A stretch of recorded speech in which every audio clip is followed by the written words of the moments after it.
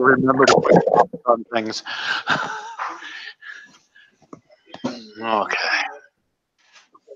Now that's that. And now we have to make sure that we're doing this afternoon.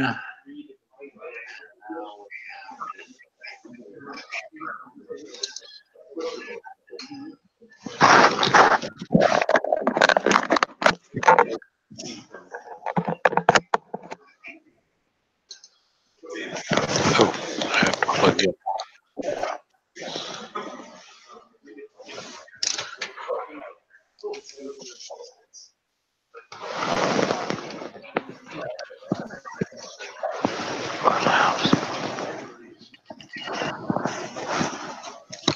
I'd like to take a moment to have you consider dinner as a group at Suhan's in Palo Alto. So it's going to be to consider it now and then I'll take another count right before I make the reservation. Okay. So this is the non-binding. Okay, but this is the Suhan that's next to that artificial Christmas tree. Yes. It's the same place we've been for the last 4 or 5 years. It'll also be your last chances. They're about to close. Oh, they are? They're going to close next year. We've had this experience before. It's just get there and find out that they had closed. Right. So, we may be thinking of having dinner there. How about you, Chuck? Yeah. 1, 2, 3, 4, 5, 6, 7, 8, 9, 10, 11, 12. Okay, I'll take a count right after Chuck talks.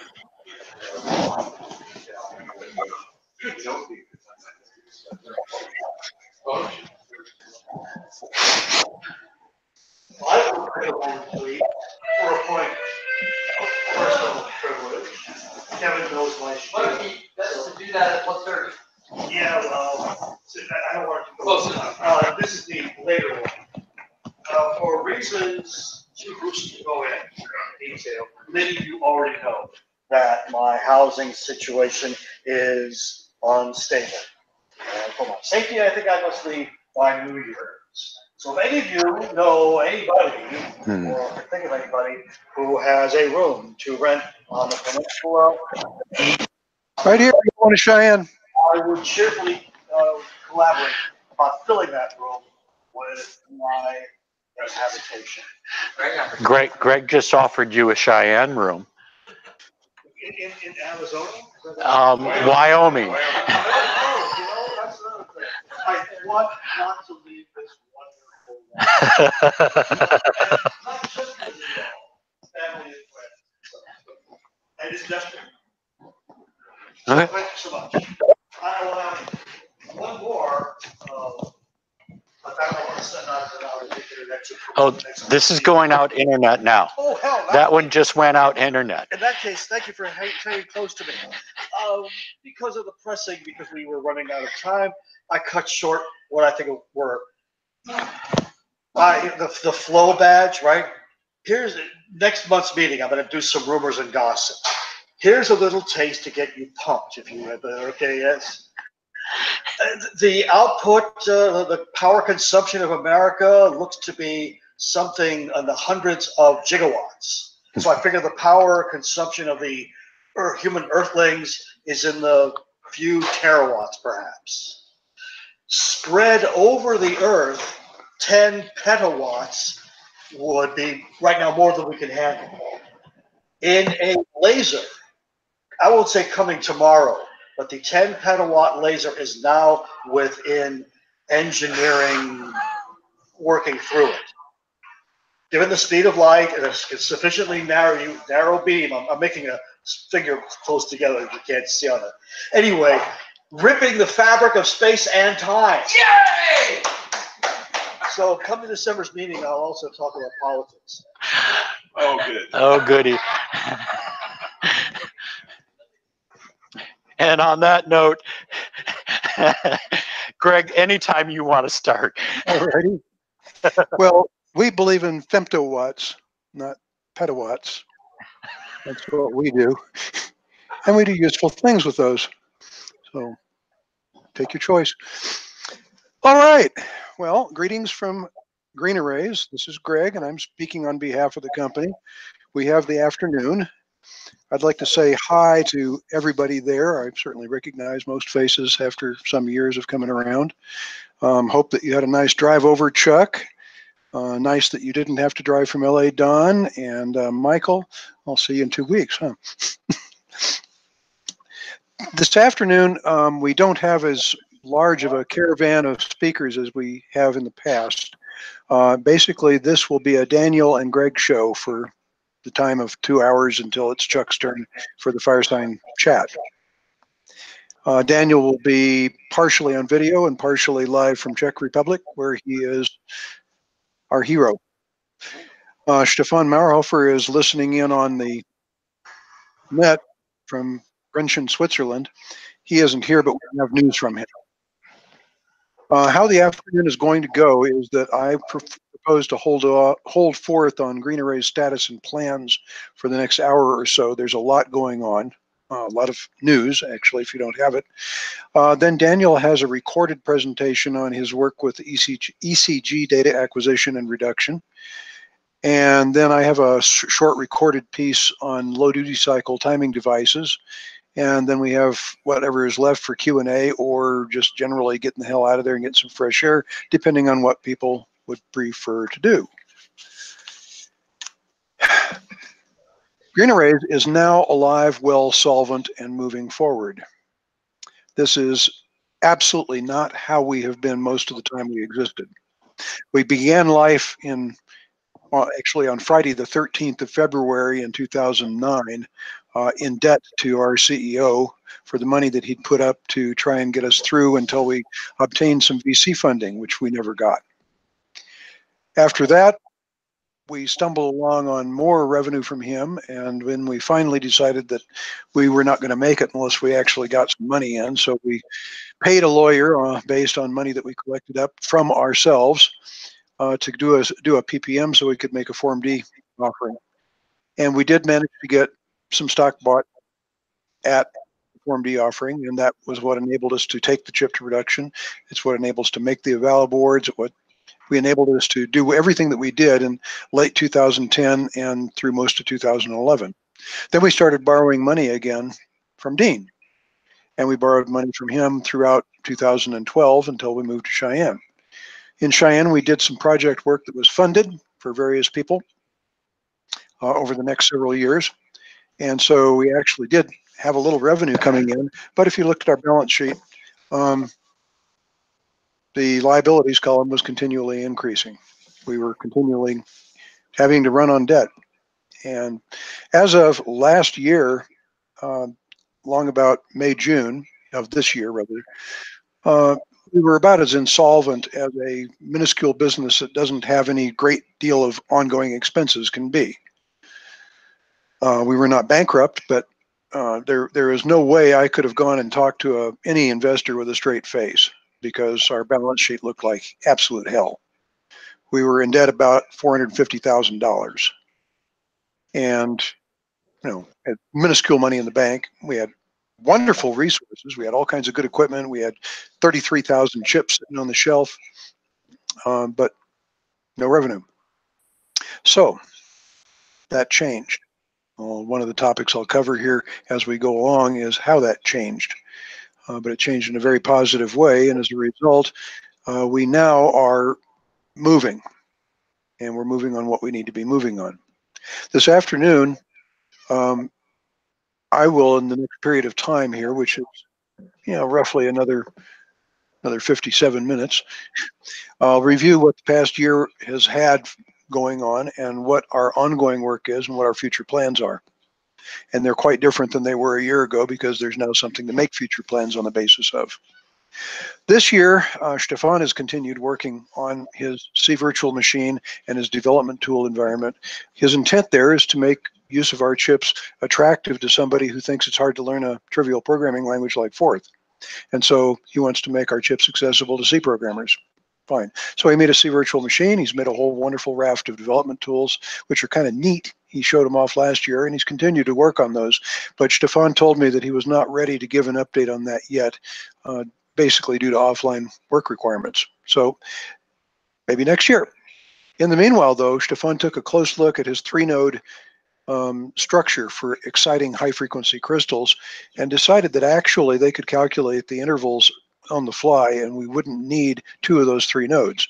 He hasn't actually implemented it, and if Stefan goofs around long enough, I won't be able to avoid trying it myself, but we will very soon, I hope, be able to start a 10 megahertz crystal with 1 node to excite it, to control the excitation process. And given that, then that means we'll have enough room there to actually be able to stop these oscillators too. One of the things that we've wanted to do, for example, with the Ethernet was the ability to start up the crystal so we had a good transmit frequency when we had something to say. And then when we didn't have something to say, just go mute, go silent. And that includes turning off the oscillator, turns off a lot of power, kind of nice. We could turn it back on anytime as long as we have that control. And so maybe we'll do that with this new 1-node structure. And maybe that'll make it a 2-node structure, but heck, still a good thing. So at any rate, that's what Stefan has been up to. And, I think it's remarkable that the 2 men outside of the company who have actually written the most code for our chips that I know of anyway, happen to both be in Europe. There's Stefan Mauerhofer in Grenchen, Switzerland, and there is Daniel Kolny in Czech Republic. And what's wrong with you guys? Huh? All right. Michael Schultz, who was there with you and gave a presentation this morning, has volunteered to be our most recent slave. And Michael is expected to roll into town here 2 weeks from now on Saturday the 1st and do some more non-trivial programming with the J144. And I welcome him heartily and will enjoy the hell out of his company. It's very kind of you, Michael, to offer to do that for us. During the last year, other than a bunch of side work, which was going on through the first 6 months of the year to try and keep the bills paid without putting GreenArrays further into debt, Todd Coram, who might be known to some of you there, who now works for an outfit called Alias Exploitation Technologies in Virginia, called up and wanted to make sure that our chips were available. And this led to his company's use of the GA144 as a low power sensor hub to be mounted on the body of a soldier, the living body that is, as part of the Battlefield of Things initiative of the DoD. Battlefield of Things initiative is a lot of things, but his particular fraction of it is showing that it doesn't necessarily cost a further amount of heavy batteries to be able to collect data off of a soldier's body and report it. Like temperatures and pressures and respirations and maybe galvanic spin responses, all kinds of useful stuff that you can measure easily. But basically it is a low energy, low duty cycle demonstration in this sensor hub role. We've sold some chips to his company, and we also designed for him a circuit board. Just a second, let me get sort of grounded to something here for a moment. So we designed a circuit board for him that is reminiscent of what I've heard some people talking about. They want a little lower cost breakout board for the 144. Well, given the charter of that sensor hub, it also needed the ability to have some high level control on board because it was going to have to hook up to and fire up radios and talk to them in order to report these data and stuff. And it's also talking to some fairly interesting sensors. So being able to run high level language like Polyforth is important. Therefore, this is the little board we made for Alias. It has all of the computing resources on it that the eval board does. There we go. It has 2 GA144s. It has the 2 megabyte SRAM. It has the the 16 megabyte SPI flash, and it has a watchdog circuit, watchdog and reset. And everything else is off board. We ran out of room for enough header pins for all of the I/O of both chips. So what is brought out is all of the GPIO and some of the analog, and enough stuff that you can basically talk to it from off board and program it, and one thing and another. So that is our small little board, and we might actually sell something like this one day. But for now, that was the nature of this effort. And it was kind of fun getting it shrunk down that far. In fact, it was a lot of fun. And good practice at board layout. So we're waiting for the next step. Todd also has been hawking that board around to other people that are involved in that initiative on the belief that some of them could take advantage of the 144 as well. So we're looking forward to seeing where he goes with that. It's a fun effort. Now, along comes May, June. Last fall, in fact, right about the time of Fourth Day last year, a fellow residing in Japan called up and wanted to buy some chips. And lo and behold, he took those chips and actually built stuff out of them. And he came back asking questions like, well, why doesn't it work correctly with this flash I bought? Well, it's the wrong kind of flash. It doesn't have the old-fashioned fast writing technology that the ones on our eval boards did. It has the new-fashioned one, so you need this different code. Well, the guy got far enough to find that out. So yes, he was laying out boards, and he was running code. And he asked when our next chip was going to come out, and I had to explain to him that since we're broke, our next chip is not going to happen in the foreseeable future. The nice fellow then allowed that, well, that's too bad, what it would cost. So I told him about what it would cost, and he said, well, I'll keep my eyes open. Well, last spring, along about March, he allowed, I'm doing a project right now that might actually enable me to fund you guys. Wow, that's amazing. And in May, he said, it is happening. And in June, he said, stand by for Bitcoin arriving in 2 weeks. A lot of Bitcoin. And that's exactly what happened. So what we've received from this gentleman, who will be identified shortly on our website after I've cleared everything we say about him, he's a fairly private person, but a programmer, good programmer. He made to us what is called a capital contribution. There's a nice section of the Internal Revenue and the Securities Code where somebody can give a corporation money to persuade them to do something that they think is desirable. And they can do this as a capital contribution that goes on the balance sheet as excess paid in surplus. It doesn't go on as stock. He doesn't want stock, but also it isn't income. So we got a good deal of money from the man. We paid off all of our debt. That was the first thing we did with it. And we've otherwise made ourselves more robust, and we'll talk about that later. But at any rate, that's what he wanted from us, and that's what we're duty bound to do. We're pretty much honor bound, having taken his money, to go ahead and make the next chip. So we will. We promised it.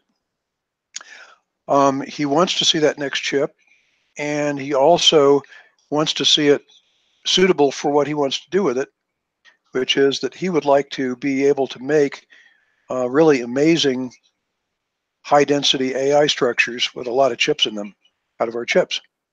And so we're going to make some changes to the design to the I/O so that it's more feasible for him to do that, and for anybody else who wants to do that sort of thing. So at any rate, this load of capital came at us in June, and we have been trying to make use of it. What have we used it for?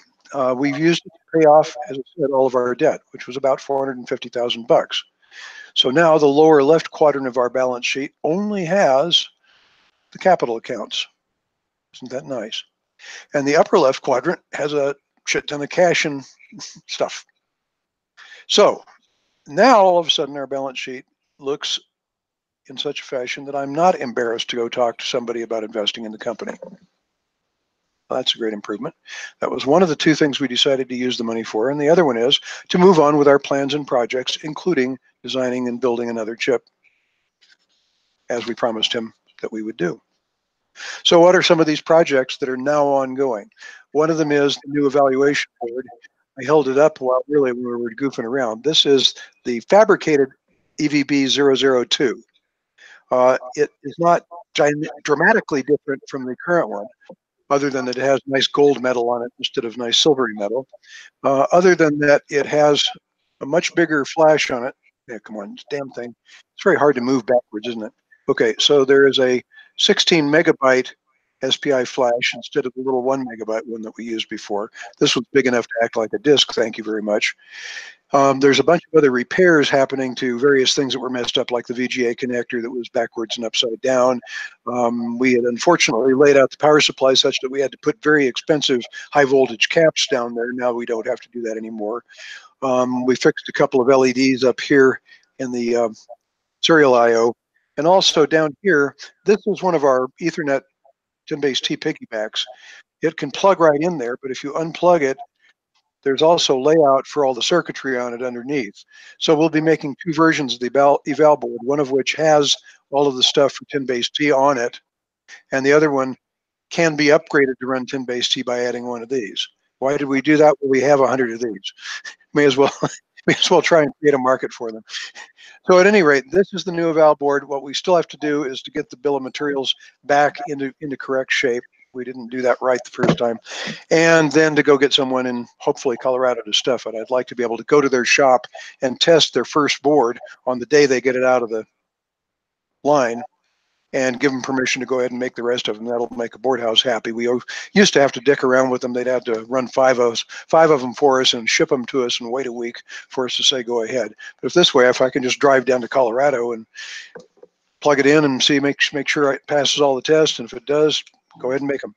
So that's one of the things we will do because we're out of eval boards. We have been for better than a year.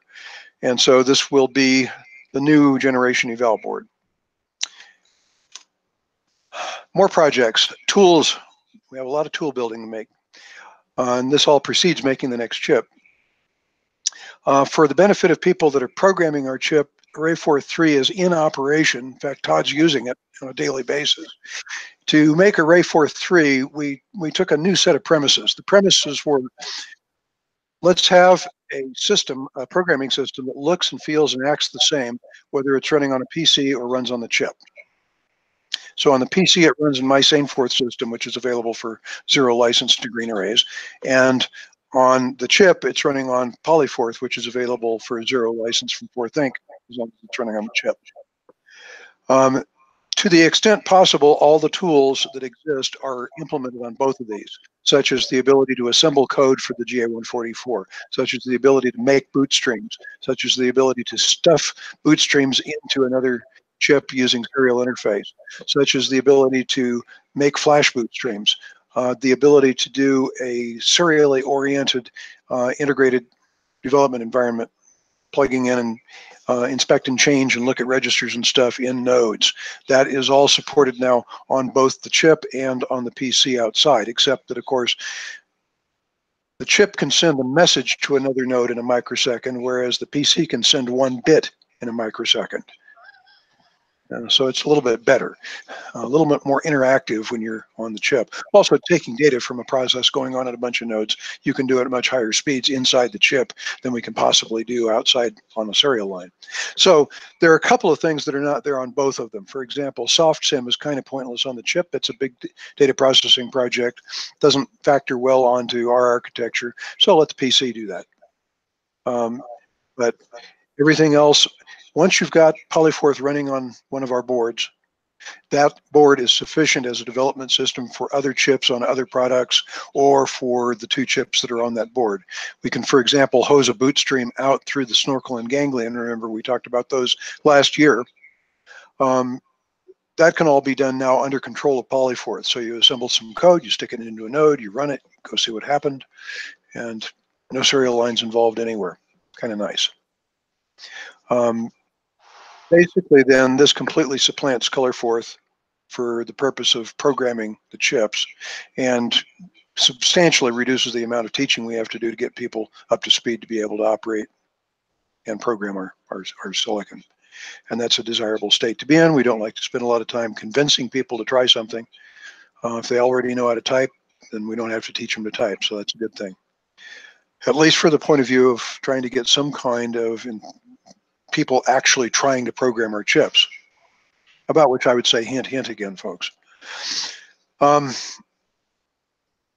And that's where we're at with Array 4.3. The manual is being written as the code is completed. And again, Todd is our principal test case for usability on it. And it should be released sometime during 2019. Now, there is a new CAD system called GLOW, which is called GLOW just because that's what it's called. It's not an acronym or anything, but the goal there was to refactor OCAD. OCAD's factoring was such that to adopt a different geometry or a different set of design rules basically entailed touching practically everything. And that was a poor place to be in. The motivator was that we were expected to and required to and agreed to lay out silicon at 28 nanometers. And in order to adjust OCAD to do that would have been a major undertaking. So instead, we rewrote it.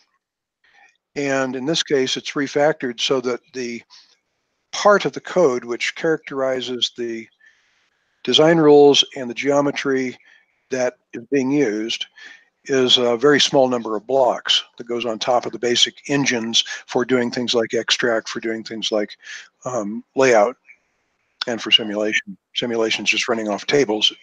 That's not geometry specific. That's the extract is what's geometry specific, and the analog simulator just runs from the table.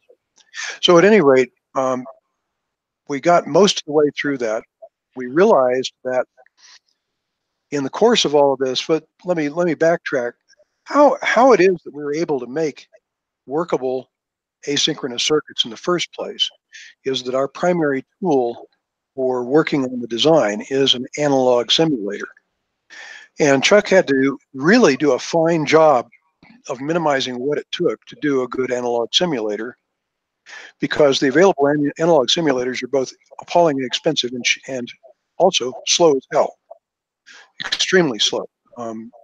T-Spice, there's absolutely no way you could practically simulate a node running a few instruction sequence in T-Spice in less than a matter of months.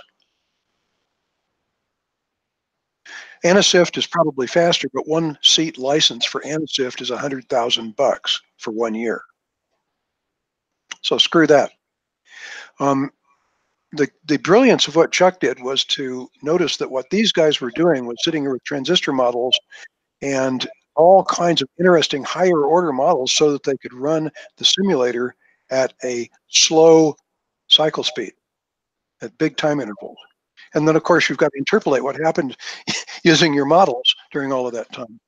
Chuck says, why don't we just cycle at a picosecond and just do straight physics? Just move charges around. All that we have in this thing is programmable resistors, namely the transistors, which is a 3-terminal device. It's got a gain curve and a drain curve. And so all you've got to do is you consult the table with these two arguments and you get what the effective conductance of the thing is. So we know real trivial arithmetic what a given transistor is going to conduct based on the voltages across its terminals. The voltages across its terminals are defined by either the rails or by signal nets. The signal net's just a capacitor, and it has a certain amount of charge on it, measured in attocoulombs. And so all that happens is that if you know how much charge is on a given net, you know what its voltage is, you know what voltage it's presenting to the terminal of a device, you know what the voltage on the other terminal is, you know what the voltage on the gate is, you quickly consult the table, you find out how much charge moves through the transistor that picosecond, and at the end of calculating that for all the transistors on the chip, you move the charges and do it again. Now this works great. It works very well. It's elegantly simple, and we can run it like stink. Not only that, but that machine back over there has 10 honest-to-God i7 386 type computers in it. It runs 20 threads, quote unquote, 20 registers, that's a big deal. But it has 10 actual computers in it. That guy is going to be running all 10 computers in parallel on our new analog simulator. And it will therefore be running 10 times as fast as anything we've ever done before. If that works to my satisfaction, then the next purchase will be an 18 processor i9.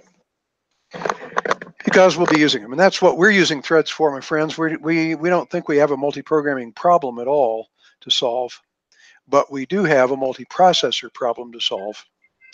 And frankly, it'll cost me less time reading the manual to manage all those processors in there than to just let Windows run the threads. So I'll let them run the threads, big deal. At any rate, we still have work to do on this. And one of the things that we discovered when we were looking closely at our simulator again during this 28 nanometer exercise was that there are still discrepancies between what our hard sim analog simulator predicts and what actually happens in the real equivalent test circuits that we laid out and put on silicon and measured. We're very close to it, but we're not right on. But the thing that we did notice during the 28 nanometer exercise, we did an extract using Calibre of our test circuits, our standard test circuits that went to silicon, and then used that extract with T-Spice to see what it thought our test circuits would do. Well, actually, in that case, T-Spice came closer to the actual behavior of our test circuits on the silicon than did hard sim. So this means one of several things. We are deriving the transistor curves, our gate and drain curves, based on empirically exercising the simulator from T-Spice. And then we will plug those into our simulator and see if we get different results. We will also carefully review what capacitance Calibre was extracting. That's going to be an expensive thing to do. It's going to cost us probably 12 grand for the tool that will give us a clean schematic from the net list. And if you've seen those net lists, oh my God, you want to look at them. That's real work for a slave. But the main point is that we're going to look at a clean schematic drawing of the extract done by Calibre on our test circuits and see what it thought the capacitances were and how those differed from what we think they are, and see if there's something we're overlooking in the existing OCAD extract. The goal there is just to make the input for the GLOW simulator closer, if we can, to the actual behavior of the silicon, and that would be a nice thing. So that's really where we're headed, and we have to finish that whole project. The proof of the pudding before we start using GLOW in earnest layout is to prove that we can reproduce with additionally small differences the layout and the Gerbers, if you will, not Gerbers, but the GDS2 files, which came from OCAD. So if we can reproduce the existing masks, then we're set to go. If we have a better simulator, we're set to go. We'll tear right on in. And that is the next tool that we have to make. Now, a third tool we need to make. 2 years ago, I gave a tour of our lab downstairs that included the IC handler that we bought, planning to make a whole lot of tests for Sunrise Systems before Sunrise Systems canceled the project. So the handler is still there waiting for us to design and fabricate a PC board with the test socket on it. It's one thing we have to do. It has to be surrounded by all of our test circuits. It has to have a 144 to run the show. The 144 has to talk over Ethernet to the PC that's inside the IC handler to tell it what to pick up and where to put it. And then we have that little project to finish that tester. We'll probably have better test code in there now because we're going to be wanting to classify the chips a little better, because there are things we've never been able to do because we didn't have any automated way to test chips. Now we can actually try binning chips. We can see if there are chips that are better at low temperature than others, for example, or chips that are a little faster than others, or whatever we want to check. Also, when we get a burr up our saddle about some little thing we're curious about on the chips, it now becomes feasible to run a tray of 240 chips through and test that parameter on all of them. So the test circuitry will be more versatile than what we have now on our existing test board prototypes. But we need to finish that project before we can move chips in quantity, and hopefully we'll be able to finish it before we need to move chips to Todd in quantity, right? So these are the three main tool projects that we have in the offing: Array4 3, GLOW, and the automated test equipment. At that point, we're ready to tear into the next chip. And there are some high-level goals for the next chip. Fit into the same package. You would like to have a compatible pinout with the existing chip. It would like to be more versatile than the existing chip. It would like to be more energy efficient than the existing chip, believe it or not, that's feasible. And we'd like it to work reliably over a wider environmental range of temperature and voltage. We know for a fact because Marcel Melly in JA Canada, or excuse me, at JA in Zurich, proved that you can run our chips down at 1.56 volts as long as you're not needing the right RAM. That's pretty neat. Wonder how much lower we could go if we solve that little RAM problem. But basically, covering a wider range is good. One reason why it's desirable to cover a wider range is that if we could, for example, reliably run at 1.5 volts, then we wouldn't need to be so persnickety about needing 1.8, which unfortunately is a voltage you can't find a battery at. We can find 1.5 volt batteries. We can find 2.3 volt batteries. We just don't find 1.8 volt batteries. We know the chip works very well at higher voltages. It leaks a little bit more. And if you were concerned about running at 100% duty cycle for 10 years, and we're running at more than 10% over 1.8 volts, oh my gosh, the transistor might weaken by 10% in 10 years of 100% duty cycle. Of course, no application for our chip really runs at 100% duty cycle. And it's all silly. Well, but no, we run fine at 2.4 volts. The breakthrough voltage, the punch-through voltage is 3.6, and one of the things we're going to test here this year is exactly how high a voltage we can run a 144 at by itself, because it has to be. You can't. None of this other crap that it's surrounded by on the eval board, for example, will work at that. And so we have to talk to it using something that's not in that environment. But I want to know how close we can get to the 3.6 volt punch-through before our chip stops working correctly. And once we know that, we'll be able to start thinking about what is the right strategy for running off of a battery to coexist with other circuitry. It's very painful to have to put up with the inefficiency of any power supply. And these boost and bump supplies are not all as wonderful to use as you might think. You actually have to look at the dynamics. We're capable of enormous DIDT. Daniel Colney had a wonderfully delightful experience in gathering data for his paper that will be presented next. That turned out that he was measuring artifact caused by his power supply, his nice linear power supply, whose transient response was to drop its output voltage by 12 millivolts when one node running. 12 millivolts. That's almost enough to take it outside of, if you ran 10 nodes, you'd be outside of the operating range of the chip. And against that, you have power supplies like, for example, the nice switcher, which it responds to those transients real fast, but it produces giant noise spikes. Batteries are very nice. If you can just sit there and run off the battery, it doesn't do those things. It droops a little bit, but that's only resistive droop, internal resistance and stuff. So there's all kinds of good, compelling reasons why it's a good idea to run off a straight battery if you can, and eschew any kind of a booster buck power supply unless you absolutely have to have it. So that's one of the things we want to do. So these are minimum goals for the new chip. We want it to be as upward compatible as we can possibly make it. We don't want to blow up anybody's code. But then on the other hand, there are not that damn many people that have written code for our chip. And, the old saying in the Unix community, we can't fix a bug because someone might have grown to depend on it. Right? Heard that before? We don't think that way.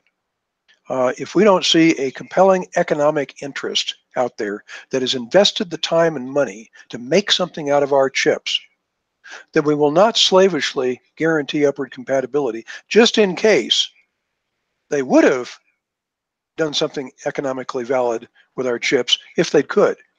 It's nice. We'll be as nice as we can. But right now, the only person who's buying our chips in any quantity at all to make something out of is Todd. If Todd's happy, I don't give a damn about anybody else. It's the way it has to go. So what are the ways we're going to address some of those 5 points that we are sure we're going to deal with on the next chip? Our existing SRAM design, and this, by the way, in the new world of first to file and not first to implement, if there were a patent lawyer in the house, he'd probably tell me not to talk about any of this. But the only good we've ever gotten out of patent lawyers is to be screwed by them. So I'm a little bit jaundiced about taking advice from patent lawyers. Screw them right back. Our existing SRAM design is absolutely minimalist, and it has an unfortunate couple of things about it that, as a result of that design, cause it to not work well at low VDD or low temperature or both. This is a problem that is soluble by driving the right lines differently, and we'll be doing that this time around. That should enable our memory to go down to considerably lower temperature and lower voltage. We'll see how low we can actually run it at that basis. After all, in many respects, the only thing that's different about the memory than any other latches on the chip are that the way in which it's being driven. And since the way we will be driving the memory latches is more like we drive the other latches in registers like T, if we're able to run the chip at 1.56 volts without memory, maybe when we get this little exercise done, we'll be able to run the whole thing down at 1.56. And if we can, 1.5 isn't that much farther. We'll see what we can do. See what actually we can do. And that's one of the first things we want to test when we get the first shuttle run back, is how low can we go in that regard. Also, the change that we have to make to the memory structure in order to be able to do the write management that way also gives us a real easy way to stop driving the write lines when we're not actually writing memory. Right now, the write lines going up through our memory track whatever is in the T register. And there's a lot of capacitance there. Remember, VDD squared C over 2 is what it costs you to change the state of a capacitive load. And there's tens of femtofarads on each one of those wires. Many tens of femtofarads, more like 100. 100 and a quarter is what I remember from one of them. So the deal there is, all right, we'll do that. You can run a simple test case on the chip by just loading the stack up with alternating all ones, all zeros, all basically -1 0 -1 0, and say just run a loop of drops, and you'll measure a certain amount of energy being used. And if you then change that to all the same value and run them through, you'll notice dramatically less energy is used. And that isn't all the ALU. That can't all be the ALU. We can't really prove it without actually building it, but my feeling is that the basal power consumption of the chip doing everything will dramatically reduce, because we don't write RAM that often or that much in most applications. Right now, every instruction executed potentially is going to drive those lines. And as soon as we get done with this, only memory writes will drive those lines. So it's my hope that the small number of picojoules, like the 7 picojoule typical instruction cost, is going to drop considerably. That'll be good. Another thing that we need to do in the way of making the chip more efficient is what we're calling a smart I/O read. There are conditions under which you have no choice in our chip design than to poll the I/O register. What those conditions are is that right now a node can be listening to all 4 of its ports, or it can be listening to 3 ports and a pin. And as long as only one of those things happens, there's nothing wrong, no problems. The chip, that node picks right up, it knows what happened, it knows what happened, it goes off and deals with it. The problem that we face is that when a node is in an application where stimuli are capable of coming at it that are not synchronizable by the application code. Like, for example, over here comes a signal from the net. Over here comes a signal from a sensor. The net and the sensor are not synchronized in any way whatsoever. If I have to eventually combine the intelligence that came from the signal from the net and the signal from the sensor, at some point in there, I'm going to be listening to 2 things. And right now, the only way that we can listen to 2 things and not basically shoot ourselves in the head is to poll the I/O register and find out who's trying to talk to us and then go say, what did you say? Polling the I/O register is a 100% duty cycle operation. You're sitting there burning a good solid 3 milliamps 24/7 polling. And that's always been a pain ever since we realized there were cases where we could not get away from having to do that. And gosh, if you've got two of those going on at 6, pretty soon this chip that should be on average using microamps is now on average using milliamps. It's no good, 1,000 times worse than we want it to be. So what we're going to do about this is another one of those little things that some a-hole will probably try and patent. And all I can say is I know where you live. We're going to be able to, in the new chip, read I/O in such a way that the read does not complete until the state of that register differs in some way from what it was the last time we read it. So you can do something like that. You use exactly the same polling loop that you would, except your duty cycle is now not 100%. It's whatever the frequency of those actual bits changing is, which is going to be considerably faster than less than 10 nanoseconds. It's going to be 1,000 or 1,000,000 times slower, or maybe 1,000,000,000 times slower in most realistic cases when you're getting realistic stimuli from realistic processes. So every one of those nodes that's currently burning 3 milliamps might burn 3 microamps or 3 nanoamps. Well, it can't burn only 3 nanoamps. It is going to burn 55 nanoamps of leakage, but that means it disappears. It becomes a vanished load. All right, and that's good. That's what we want to be. And so this should be able to be implemented. We expect our second prototype. And when we get those back, all that it will take is minor changes to the code for things like the Ethernet interface, for the memory controller, for the 3-master memory controller, and for the serial I/O for polyfourth and eForth. All of those will become non-power consuming operations rather than the serious power consumers that they are now. And that's very important. And that will certainly benefit good old Todd and his friends a lot too. So we're really looking forward to that. It's one of the first two things are the big power savings that we can do right now without any major architectural change to the chips otherwise. It is annoying to have to spend $12 for an external SRAM to run a virtual machine in. And so one of the things we're going to prototype immediately is bulk internal SRAM. What we'll do is go ahead and compile some ARM SRAM. The biggest unit of, well, we'll compile some ARM SRAM and drop it in there. And we'll be able to use that for main memory for virtual machines. And that then, in turn, will free up 36 I/O pins if we don't need the external memory. So we will make those pins more programmable so we can use them for GPIO purposes as well as parallel ports. So those are the 4 major future changes that we propose to make to the chip that we know about. The RAM improvement, the smart I/O read, internal bulk SRAM, and 36 programmable pins. We've already talked about what the RAM improvement is.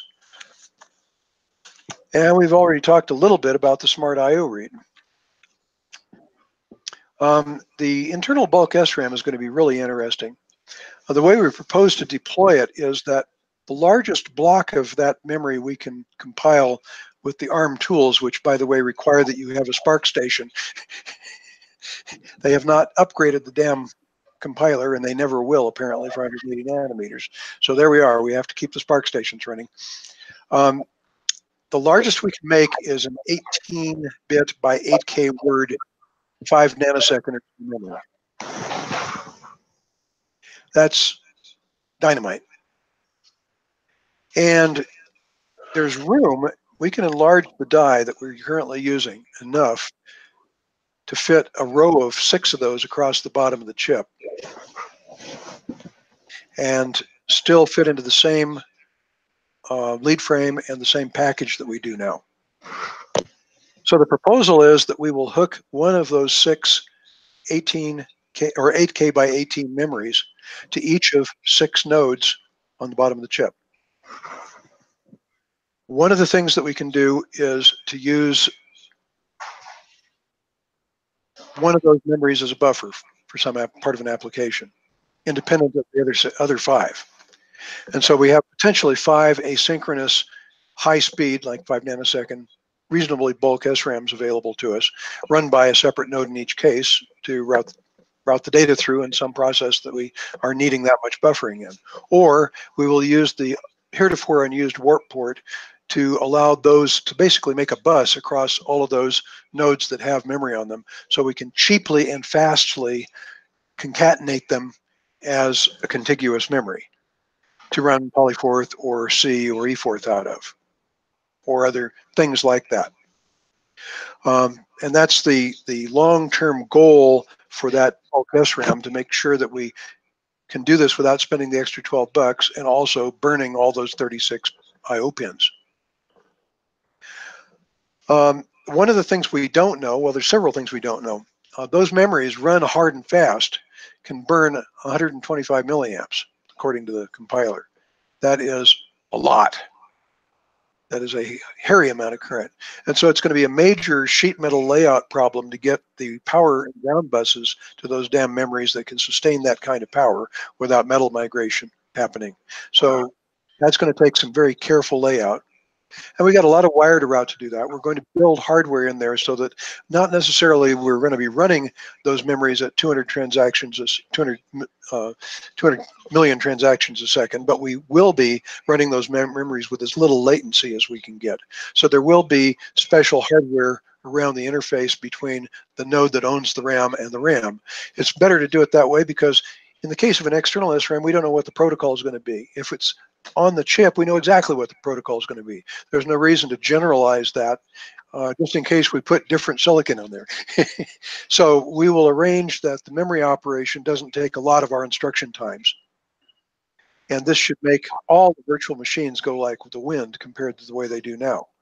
The latency should drop by over 100 nanoseconds for memory operations to the current external memory, and that will dramatically speed up all the virtual machines. So the wiring is an issue. The interface circuitry, getting that right, is an issue. The power busing is going to be a major issue. And then finally, the question that we don't really know the answer to, and we won't, because most people don't spec things this way.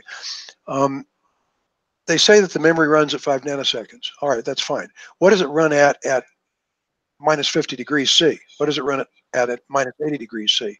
They won't tell us. They won't even work because almost that layout is not going to work at the rated performance. Same is true at a low voltage. It's probably not going to work at the low voltage at rated performance. So what we're going to have to empirically find out is, does the ARM SRAM even work at 1.6? Does it work at 1.5? 1.5? What's the minimum voltage? What's the minimum temperature that damn stuff will work at? If the internal memory compromises us so much that we cannot run our virtual machines across a reasonable environmental range, then we're going to have to find some other resource than ARM to get the memory layout from. The reason we'd go to anybody is that the memory layouts for dense SRAM in any CMOS process seem to always completely violate the design rules of the fab in order to achieve the high density. And so most of the high density SRAM is only available from people that have gone to the substantial amount of expense and hassle of working with the fab on these things and then prototyping the heck out of it and getting something that is manufacturable, but which is way denser than the standard design rules would allow you to get. But it obviously would be somewhat pointless to add internal SRAM, which, as it turns out, we cannot operate even by reducing performance at a lower temperature or lower voltage. So that's one of the big things that we'll be testing the heck out of right away when we get prototype chips back too. Programmable pins. All right, we've got 36 pins that are each connected to an 18-bit register in one node. Node 7 and node 9 each have the up register is an 18-bit register directly wired bit for bit to those 18 pins for parallel ports. There are a couple of unfortunate things about that, one of which is that the parallel ports start their lives out as outputs with random data in them, and so that makes it kind of useless for driving buses, because until you can get the chip programmed, they're going to continue doing that. So they're just going to be stomping all over whatever's going on any bus until you manage to get a boot stream around there and change what the hell the thing's doing. But the other issue with it is that we don't necessarily have a use for parallel ports, so not for that many. And meanwhile, you could use a heck of a lot more GPIO than we have now. One way to look at that is that anything you can do with a 1-pin node, you can do more with a 2-pin. So it'd be nice to route some of those wires to also be able to be driven as a second pin from all of our 1-pin nodes. That immediately provides something intelligent to do with a whole bunch of them. And then we just need the switching circuitry in there so that we can change to that mode of operation from being in parallel ports. We definitely want to come up being in parallel ports the way we are now, but we want to be able to override that later. And that's also stuff that's going to take a change to the automated test equipment test boards. So we will have, at the very minimum, the ability to use those 36 pins for GPIO on some set of nodes in some way by saying we want to do it in a certain way that we have yet to work out the exact architecture and wiring for, but it'll be fun and it will be a real nice thing. And then we'll have, compared to practically any chip, just shit tons of GPIO, and that'll be nice. Another thing that we promised our benefactor to do is that we're going to add 4 more SerDESs. Right now we've got SerDES which could conveniently go up and down from nodes 1 and 7. We're going to put SerDES options going acrossways too, and SerDES options going up and down. This way we'll be able to build a cube with high performance. We're also going to improve the SerDES design while we're at it, so that the SerDES A can turn the line around in a bit time instead of a long time. We're going to upgrade it so that there is at least some mechanism for detecting an error, at least a single bit error. And we will add some mechanism for handshaking and perhaps retry. Otherwise, it's pointless to be able to run instructions out of the SerDES receive register. If it's easy for a single noise pulse to come along and bork a bit in one of my instructions, I've just potentially lost program control until not only me, but the entire giant array of chips that I'm part of gets rebooted, reset and rebooted. Not very acceptable. So the rules that have to be: never run code out of a SerDES, always add overhead to SerDES communication so you can detect errors if there's any way that you could lose program control by believing what you got, and stuff like that. So we'll improve the SerDES, we'll make them more robust, we'll make them more suitable for general use over long distances and through bunches of nodes by adding the flow control. Same way we added flow control to the virtual port in node 300. And have 6 SerDES instead of 2. So that's part of the programmable I/O pins.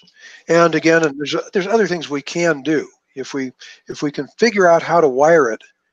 And this may take some bussing and addressing. Who knows? Most of these, well, any of our pads has everything physically in it that it takes to be a DAC. And as a matter of fact, any of our DACs could be a bipolar DAC in the sense of a push DAC or a pull DAC. Right now, all of our DACs do is source current. And the way we make them is we subdivide the P driver transistor into 9 scaled transistors, so we have 9 bits worth of drive control there. We didn't do that to the N transistors. We could do it to the N transistors. If we did, then we'd have control over effective maximum current through the pad when we're pushing it up or pulling it down. If we can figure out how to get the wiring to all of those nodes to be able to program the strength of their transistors, then we have the equivalent of a DAC, a bipolar DAC that we don't have now at all, at every GPIO pin. And that would be kind of nice, because for things like driving LEDs, controlling peak current controls LED color shift. You don't want to do that willy-nilly. And you don't want to do it with external ballast resistors. Why bother with all of that? So it would be useful to be able to do it. We're thinking about that. Again, it's a problem that has to be solved, because that's 9 wires that have to go to every pad is a little extreme. But if we could run a 9-wire bus around the ring and address off of it and put a register in each pad, then that's much more doable. There are other possibilities for the next chip. Chuck prototyped a whole bunch of different ideas in the F-18B. And any of those that we can incorporate reasonably easily, we probably will in at least a shuttle run, make sure that they still work and everything. The F-18B has good features. Go read the manual on that. Read the data sheet on it if you're interested. It has a much more comprehensive way of waiting for either data from ports or from a pin. If you jump to the pin and the pin goes, you get an instruction word back. and the instruction word says read IO return. So you basically call the pin and you return, and you know where you came from. It's kind of neat. There also are greatly improved ESD structures in the F-18B pads. We'd like to incorporate those if we can. We're pretty well satisfied that the rush to find something to put in ROM was probably a bad idea. And what is that we put in ROM is not necessarily all that useful. It's easy to understand why some of the stuff, like for example, the analog nodes, really benefit from having things like Michael's duty cycle control on the DACs for higher resolution DAC control if you're driving the resistive load or an RC network. That's nice to know about, and it's all good stuff, and it's nice to have the code there. Same there. Okay, so you're an analog node. It's probably a good place to have transfer functions like transverse linear filters and like Chebyshev polynomials. So those pieces of code are sitting there in those nodes. But for the rest of it, it's not clear that what we put in all of those is the right stuff. Furthermore, we also did something really silly. It just seemed like a good idea at the time. So we put E4 in ROM, and we put the drivers for the SD RAMs that we've never built anything with the 144 to attach to in ROM on the 144. So there's a bunch of code in the 144's ROMs in those nodes down at the bottom of the chip that has never been executed, probably never will. Oh well, darn it. And then goodness knows, we only were able to start thinking seriously about redesigning the chip recently. And so we haven't by any means mined all of our thinking yet adequately on the subject to say that we know what we're going to do completely. At any rate, we are now up and running again technically, and we have a lot of money to work with, enough to actually get a new chip to production. So damn it, we will. And what else are we going to do? Well, now that our balance sheet looks decent, we move over to being business guys. The balance sheet looks decent, and we are going to seek additional capital, both from Silicon Valley and I'm going to be seeking it from old school farmers and ranchers here in Wyoming. The pitch to the Wyoming guys is all of our smart kids leave the state for something to do. They go to Colorado, they go to California. How would you like to have a nice little high-tech company that could give decent jobs to smart kids here in Wyoming? It's a pitch. We'll see what the reaction is. Another thing that we will do is to found a nonprofit company that'll be it'll be up and on the air before the end of this year. So it has a 2018 date of origin. Costs all of $100 and takes a few hours of your time to do that in Wyoming. Big deal. And so we will have a nonprofit whose charter is to provide summer training programs for kids, high school age. The summer training programs will be whatever we can muster the resources to teach. Silicon design, programming, you name it, real-time programming. It'll be a community effort. The goal is to try and raise about $1,000 per kid for a 6-week program in the summer that has a follow-on during the school year. The way that works is we give them a simplified web-based version of OCAD to use. We give them pretty much a cut and tried environment in which to do some layout. Let them actually lay out some circuitry. We do a shuttle run for them by us doing a wafer run that is a multi-project wafer. Each of the several chips that's on that wafer, there's like 16 144s in a reticle. And so we've got 16 different species of chip that we'd be making, and each one of them would have potentially 144 student projects on it. Reality to be more like limited by periphery, but even then you got 36 plus 6 plus 12, 48. You could do 48 projects on each of 16 chips. So $1,000 per kid would easily pay for that reticle make and also for the wafer run to produce it and for the packaging. And so what we'd get back is actual silicon for each kid where we could selectively enable just his part of the circuit on that chip, and he could plug it into a socket and see what it did. So the deal there would be, since it takes a minimum of 4 weeks to get the reticles made, and it takes another minimum of 10 or 12 weeks to get the wafer run done, and it takes another 4 weeks to get them assembled. You're looking at half a year anyhow. So the deal would be kids would come to the classes in the summer, and if it was the silicon design class, sometime in late winter, early spring, they'd get silicon to mess with. And it's an experiment worth doing. By calling it vocational education, which is what it is, because we contend that all these kids, if they know Ohm's law and understand what an RC time constant is, it isn't education, it's vocation. You already know everything you need to know. Just push some stuff around, draw some transistors, and hook them up and see what it does. It's no more education-y than it was when we used to wire switches and light bulbs and relays together and make digital circuits on a piece of wood, right? All this we all did during elementary school.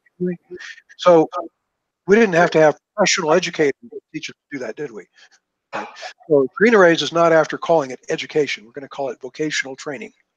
And we will not be required to go get teachers' certificates to be able to tell people how to do what we do for a living. How about that? So that's the goal for the nonprofit. And that pretty much covers where we're going. We're actually not just sitting here saying, God, I hope that we can survive another year. We are a going concern. We have money in the bank. We have no debt.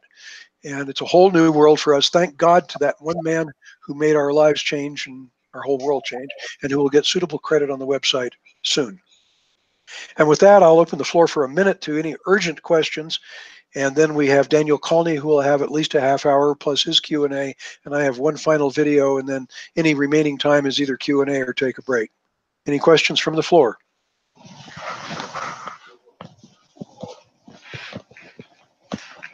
Will the benefactor be invited to give a talk at a future Fourth Day event?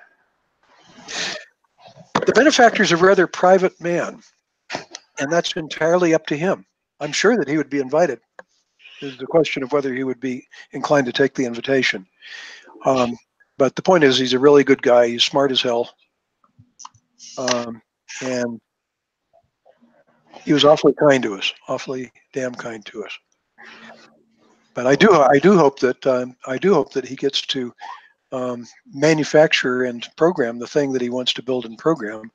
And assuming that he does, I'm sure that he would like to talk about it to somebody.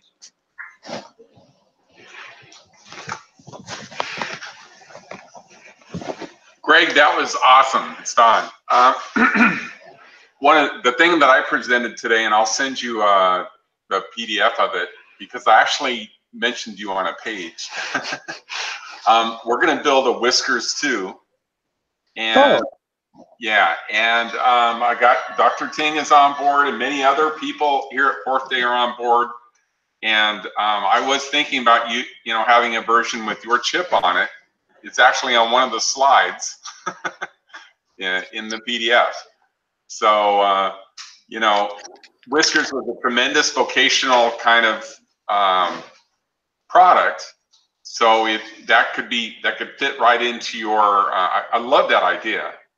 You know, if building technology in Wyoming, you know, I want to be there one day with my company. So it's a great idea. Well, you have a warm welcome, Don. How warm is it? It's 17.2. That is 17.2 Fahrenheit right now. Lightly snowing outside.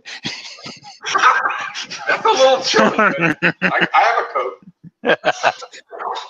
And naturally, it's typically 5 to 10 degrees cooler up in Sheridan, which is an even nicer town than Cheyenne.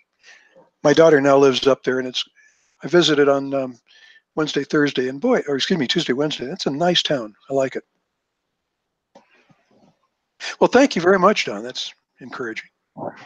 Anybody else? Doesn't look like it. Okay. Okay, I relinquish the floor to Daniel's video.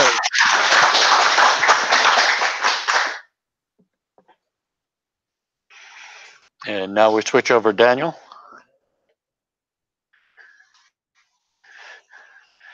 Daniel, you're up.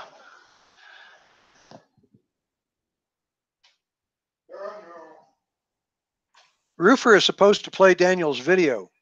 Am I just supposed to play the video? Okay. Yeah, that's sure. probably on the chat over here. No, that was just the thanks for the other, but okay.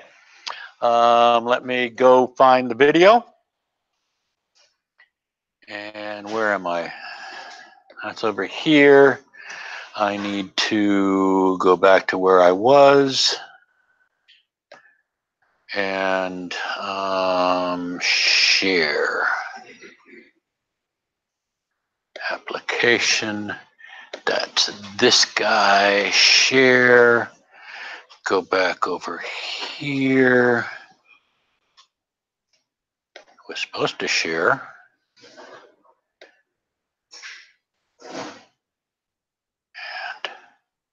Hi, my name is Daniel Kani, and I'm from the Czech Republic. In this presentation, I will show how GreenArrays chip GA144 can be used to implement a simple heart rate monitor. A heart rate monitor is a personal monitoring device that allows to measure one's heart rate in real time or record the heart rate for later study. Traditional heart rate monitors usually comprise two elements: a transmitter, one on a chest strap, and a receiver. Those devices are based on detecting electrical signals produced by heart activity. More recent devices use optics to measure heart rate by detecting changes in blood flow. In this work, I have been interested in the first group of heart rate monitors based on electrocardiographic principles. The electrocardiography is a process of recording the electrical activity of heart over a period of time using electrodes placed over the skin. In the simplest arrangement, only 3 electrodes are necessary, 2 being placed on arms and 1 on the left leg. The electrocardiograph then measures the voltage difference between left and right arms, the leg electrode working as a crown. ECG of a heart in normal sine and rhythm is composed of a small P wave, followed by a so-called QRS complex, followed by a T wave. The top of the QRS complex, the R wave, is a good point for detecting the heartbeat. By measuring time difference between consecutive R waves, we can easily calculate the current heart rate. In this demo application, I wanted to use even simpler electrode arrangement. In this arrangement, only 2 electrodes are attached to the chest, and the electronics is referenced to a virtual ground. Though more susceptible to noise, this arrangement is much suitable for mobile applications. Cardiac activity produces very weak signals that are easily disturbed by different kinds of noise. In 1985, Ben and Tompkins published a paper showing how to digitally process ECG signal. The algorithm is mainly used for noise removal and to reliably detect R waves. As can be seen in this figure, reproduced from the original paper, even a heavily distorted ECG signal shown in the top trace can be used to detect R waves, as is shown in the bottom trace. This heart rate monitor demo project aimed at the following goals. First, to implement ECG signal acquisition using GreenArrays chip GA144 in the 2-electrode arrangement, then applying the Penn and Tompkins algorithm to extract R waves from the ECG signal on the fly and report the current heart rate, and finally to determine the energy consumed by the application. Let's have a look at the hardware used in this demo. The setup for this demo is simple. The voltage difference generated by my own heart activity is recorded between 2 ECG voltage-5 silver chloride electrodes. This very weak voltage signal is then amplified in an analog module and processed digitally in the target chip of the GreenArrays eval board. Output from the GA144 is then sent to a PC running a color-formed application used for visualization. The analog module is based on the scheme published by Jan. The raw ECG signal is first conditioned with a low-pass filter with a cutoff frequency of 160 Hz. It is then amplified with an instrumental amplifier having gain of 21 dB. The differential signal then goes through a high-pass filter with a cutoff frequency of half Hz. It can be further amplified with this non-inverting amplifier. However, in this case, the signal has been strong enough that I only use this op-amp as a buffer. With this buffer and voltage divider, we generate a virtual ground of 900 millivolts with respect to power supply ground. The whole module is powered with 1.8 volt supply, the same as GA144 chip. Now I will show a floor plan of this application. This demo is implemented in the target chip of GreenArrays eval board. It uses only 25 nodes, of which more than half is just wire nodes.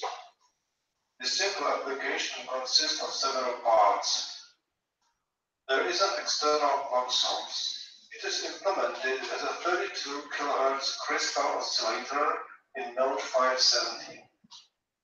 When the oscillator is running and stable, it launches an analog signal sampler in node 617. The sampler uses ADC to digitize signal from ECG preamplifier. Digitized data are sent downstream to the signal processing block. This block implements the Bell-Tompkins algorithm.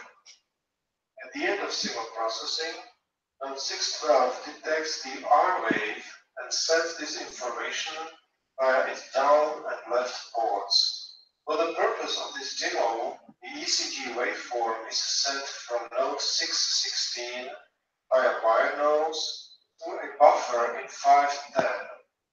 This buffer provides necessary time delay corresponding to Bell-Tompkins processing time, so that the signal from R-wave detector is in sync with ECG waveform and can be combined in node 608. Here, fiducial markers are appended to data stream at points corresponding to R-wave peaks. This stream is then sent via async serial port in 708 to PC and displayed in a scrolling window of a color-forth application. The signal from R-wave detector is also sent to beeper in 715, which generates a short beep whenever the R-wave is detected. Now we are going to see how the application is implemented in detail. The oscillator is described in GreenArrays at node 12. It uses a watch crystal and it provides a clock signal to analog node 617 via shared pin. The code from the up node is slightly modified to start 617 only when the clock is running and stable. Register A is pointing to a port shared with sampler node. When the crystal excitation phase ends and clock is not running, a zero flag is sent to 617.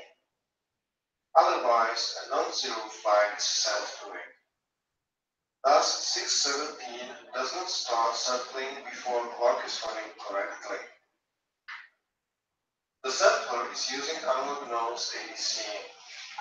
The ADC is basically a fast-running voltage-controlled oscillator which has linear response between 750 and 1300 millivolts.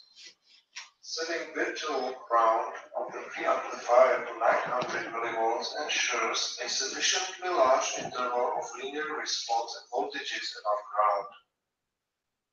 This is desirable as typical ECG waveform is non-symmetric, mostly positive signal. The node is sensitive to both rising and falling edges of the clock. The rate of clock ticks is too high for sampling and it's downsized to a reasonable 256 samples per second. The code of the sampler node is following.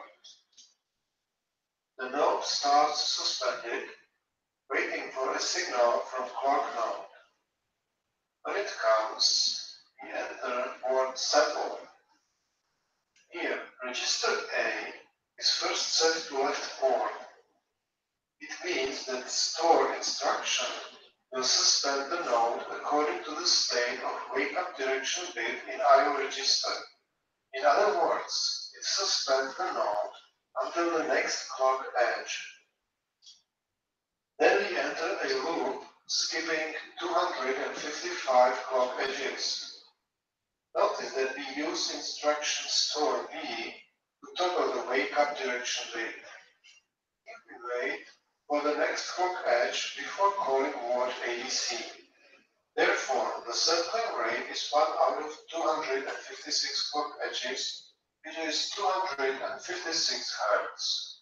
Entering word ADC, this phrase turns ADC's voltage-controlled oscillator on by setting an appropriate bit in IO register. Now we set register A to L data, which means that using store instruction does not suspend the node. If we do the first reading of ADC counter, then we wait for 500 micronext loops, which corresponds to approximately 1300 nanoseconds. And then we do another reading of the counter. We calculate the difference of the two readings, which corresponds to the voltage on analog input. Then the result is sent downstream. Notice that the stack is preset with values toggling wake-up direction bit and also keeping the VCO turned off except for the sampling interval. This is necessary to keep energy consumption low. Here we can see a recording of an actual analog signal digitized by the sampler node. When I stop the recording, you may notice little spikes that correspond to R waves varied in 50 Hz noise. Also, the signal is offset from the zero line. This has to be dealt with during the following signal processing. As shown in the introduction, the Bent-Tompkins algorithm is a robust method of detecting QRS complex in noisy ECG signal. It processes the raw signal in several steps. A band-pass filter reduces influence of 50 Hz interference, baseline water, and D-wave interference. The desirable bandpass is approximately between 5 and 15 Hz. In this demo, only low-pass filter is implemented. High-pass filtering is provided by an RC high-pass filter in the signal preamplifier. After filtering, the signal is differentiated to provide QRS complex slope information. After differentiation, the signal is squared. This makes all data points positive and does nonlinear amplification of the output of the derivative. The purpose of moving window integration is to obtain the slope of the R wave. The QRS complex corresponds to the rising edge of the integration waveform. A fiducial mark for the temporal location of the R wave can be determined from its rising edge. The Bent-Tompkins algorithm then uses several dynamic thresholds which detect the QRS complex which were not implemented in the demo application. The signal processing algorithm is implemented in these 5 nodes. The stream of sampled data is found through a low-pass filter, a differentiator, squaring function, moving window integrator, and finally an R-wave detector. We start with the low-pass filter. It is implemented as a finite impulse response filter. Parameters for the filter were calculated using T-Filter, a web-based application. The filter was set to have passband from 0 to 15 Hz and a stopband from 48 to 128 Hz. The stopband was set in such a way as to place a notch with -70 decibel attenuation at 50 Hz. This is the code implementing 11 taps FIR filter. First, we fetch the new data, then we call word LPF. It uses word tabs that is available in ROM of majority of GA144 nodes. This word is followed by a table with filter coefficients and temporary storage words, implementing a tap-to-delay line with summation of scaled taps. The coefficients are expressed as 17-bit signed fractions. Upon return from LPF, we discard the oldest row value and send the filter output to left port for further processing and to upward to display ECG waveform in call-forth application. This recording shows how the signal from the low-pass filter looks like.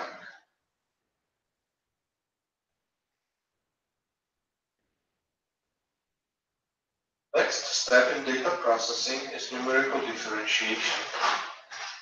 We use a 5-point stencil approximation of the first derivative, which means that for each point xn, 2 preceding and 2 following points are also included in the calculation. Again, we use word tabs with 5 coefficients. The coefficients are taken from the original paper by Pan and Tompkins. The procedure is similar to low-pass filter. We read data points from left port, then calling the word d/dt, we calculate the first derivative approximation, and finally the resulting value is sent right port. And this is the output of the differentiator.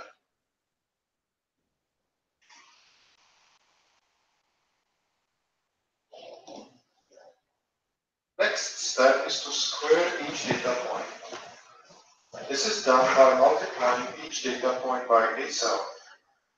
If data point values fit into 8-bit signed number, we can use a faster multiplication proposed by Chuck.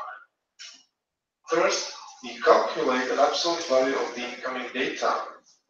Although squaring works with negative numbers as well, the multiplication procedure requires the multiplier to be unsigned. Next, we prepare the multiplicand by duplicating and left shifting the number by 8 bits, and we place the multiplier on top. Finally, we run the multiply step 8 times and send the result downstream. Squared signal looks like this. We can see a large amplitude of the signal where our wave is supposed to be. Another step in signal processing is moving window integration. We use a 32-point wide window. Its width has been set empirically to span full QRS complex. The algorithm is simple. For each point, we calculate the sum of the last 32 data points.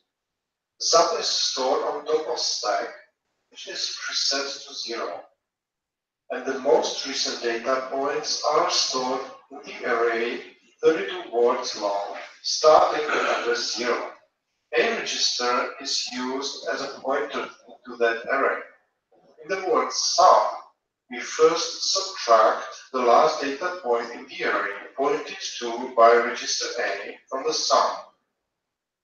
Then we read a new data point, store it in the array at the same place, advancing pointer by 1, and add the new data point to the sum. The pointer is rolled over if needed, and before sending the sum downstream, it is divided by 16 to simplify its visualization. Here's how the signal looks like after integration. It is a quasi-square wave signal with rising edge at the location of the original QRS complex, all other peaks being practically eliminated. The last step in signal processing is detection of R-wave position. The code compares relative change of amplitude of the signal. When it exceeds 7 units, an edge is detected. First, we wait for a rising edge, which is detected with the word rise. When we detect this edge, we send a true flag to the left and down ports. Then we continue searching for a falling edge with word fall. Finding the falling edge, we send a false flag to the ports. When executing words rise and fall for each data point tested, we set a false flag downstream until the edge is detected. Thus, each data point tested generates a false flag, except for the only true flag sent when the rising edge is detected. The threshold value of 7 units has been set empirically. This is where the original Tompkins algorithm uses dynamic thresholds. Now we can append a fiducial marker to the ECG signal from the low-pass filter. We read the data point of the ECG signal and trim it in order not to overflow the scrolling window in the CallForce application. Words min and max are taken from Chuck's website. When we read a flag from our wave detector, let's set both flag and data point to PC. The CallForce application then displays data points and fiducial markers, and it also calculates and displays the current heart rate, as can be seen in this visualization.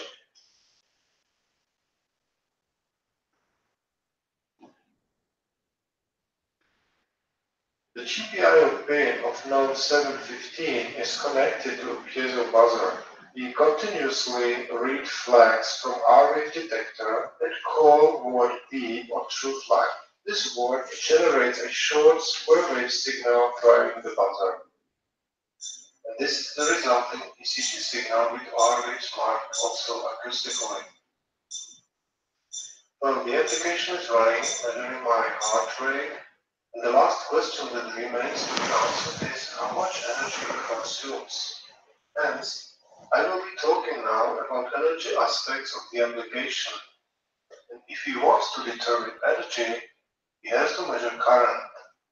Current measurement is well described in GreenArrays application brief number 3, as well as the application note 12. Either onboard or external power source can be used, and it is recommended to use 6.5-digit ammeter, which has low shunt resistor value and a sufficient resolution.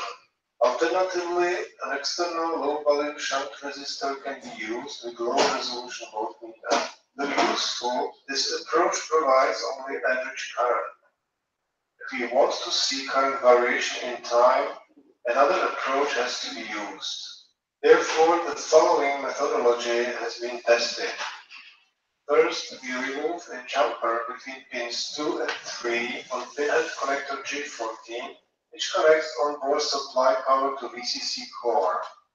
Then we place 2.2 ohm resistor between those pins, and a scope probe is attached to the pin number 2 as a high impedance input voltmeter. The idea here is to register voltage drop on the low value resistor in time and convert it with Ohm's law into current. The approach is simple, but when measuring a baseline signal with all target chip nodes suspended, I got this trace. After discussing the issue with Craig and doing some research, I found out that the oscillation comes from the onboard switching regulator, as can be demonstrated on this figure taken from LT3480 datasheet. The amplitude of the spikes is less than 15 millivolts, which is well within the specification. Though not a problem when supplying power to an application or measuring average current with an ammeter, it is nevertheless unsuitable for my method of current measurement with a scope. Therefore, the methodology has been modified. This time, we connect pins 1 and 2 of G14 with a 2.2 ohm resistor and supply power to the core of the target chip from an external 3-volt lithium battery using a low dropout regulator. The scope probe is attached to the pin number 2. Now, the baseline is flat and stable. However, when measuring current during heart rate monitor activity, we can observe inconsistencies such as voltage going above the baseline. This is obviously an artifact, and there should not be voltage higher than that provided by the voltage regulator. Again, discussing with Craig, pointed out that the selected regulator is not really a good one during transitions, as can be seen on this figure from datasheet. The long transients response clearly explains why we measure voltage higher than that of the baseline. In order to solve the issue, a differential voltage measurement had to be used. Not having a differential scope probe, voltage on both pins 1 and 2 has been measured, and the recording traces have been subtracted in a spreadsheet to get voltage drop on the shunt resistor only. Averaging data from 10 measurements leads to a reasonably noiseless trace suitable for further analysis. For current measurement, the application has been modified and all unrelated parts have been removed. There has been no ECG waveform recorded and no data sent to PC, and the beeper node has been converted to just trigger scope recording. Using this arrangement, such scope traces could be recorded. This is a current and time trace calculated from differential voltage obtained with the scope. The time scale has been shifted so that zero lays at the moment when the current starts to rise above the baseline. The trigger point is then at the time of 4 microseconds, and we know that this is the moment when the node 715 is activated. We can analyze the trace from the beginning to the trigger point. This is the time interval, and an analog signal is sampled, processed, and R-ring is detected.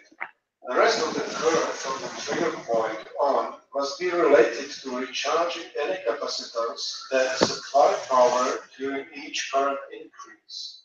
This capacitance is due to filtering caps on the 64 power supply lines, as well as internal capacitances of the target chip and capacitances of the PCB. The trace of the active part has basically two stages.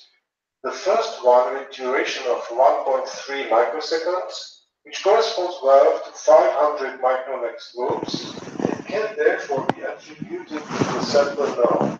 The second stage, lasting for 2.7 microseconds, can be further divided into 3 segments. One lasting 1.7 microsecond, which corresponds to execution of word taps 11 times, and results from low-pass filter running in node 616. Then another of 0.8 microseconds corresponding to 5 times execution of word taps, which can be attributed to differentiator in node 615. And finally, 0.2 microseconds, which is generated by a sequence of execution in the nodes 614, 613, and 612. Now, when we can attribute individual nodes to the parts of the current curve, let's analyze the current magnitude for individual segments. In the first segment, current reaches 1.8 milliamps. Since only node 617 is active in this segment, we can identify 2 current sinks. One is corresponding to ADC's down counter running at the frequency given by the voltage control oscillator, and the other is due to a micronext loop determining the sampling interval. The value for micronext loop is about 25% less than that reported in GreenArrays data book. It cannot be explained solely by variation in manufacturing processes. This value should not deviate from the typical one by more than 15%. We have to assume that the current does not reach its peak value during 1.3 microseconds. The energy is partially supplied from capacitances even at the end of the segment. In the second segment, current reaches 4 milliamps, which is in a good agreement with GreenArrays data book, reporting typical current for one node running at full speed between 3.25 and 4.25 milliamps. There are never 2 or more nodes running at the same time for a significant time duration. Thus, the current and time analysis is consistent with expected values determined by the code being executed. Having analyzed current and time, let's focus now on energy and power. Charge passing through the target chip is equivalent to the area below the current versus time curve. It is therefore possible to determine the charge by integrating this curve numerically. We integrate the whole curve, including the part after the trigger point. This is necessary as it represents the charge supplied initially by capacitances. Doing so, we get a charge of 16 nanocoulombs. To calculate the energy consumed, we multiply the charge by voltage. For the sake of simplicity, we assume the nominal voltage of 1.8 volt. The energy consumed is thus equal to 29 nanojoules. This energy is consumed for processing one analog sample. Multiplying the energy by sample frequency of 256 Hz, we get energy per second. This is the average power, which in this case is about 7.5 microwatts. Finally, dividing the average power by voltage, we get the average current of about 4 microamps. Why all those simple calculations?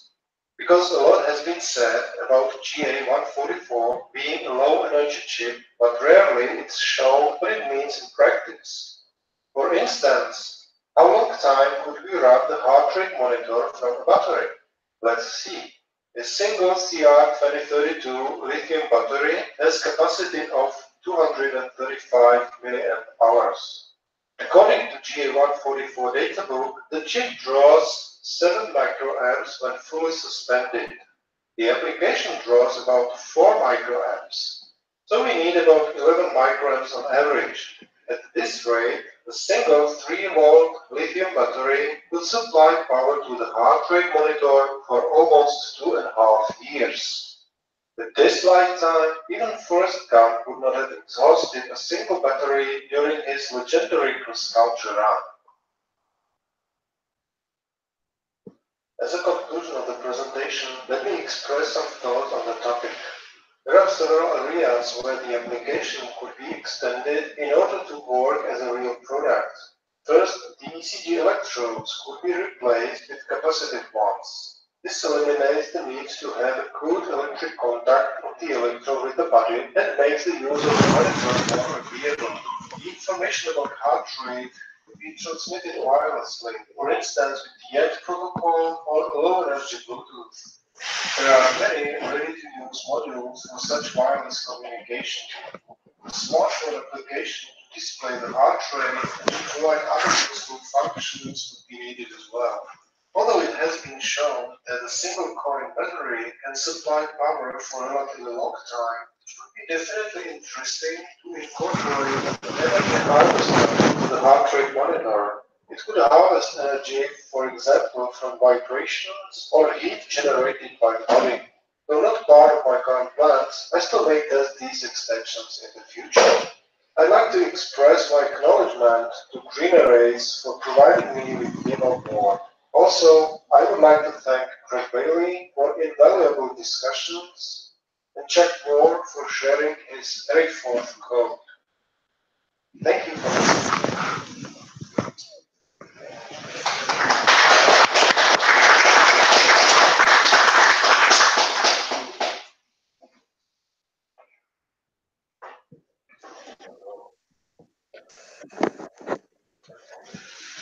And now, Daniel, you have the room. Questions? A silent room.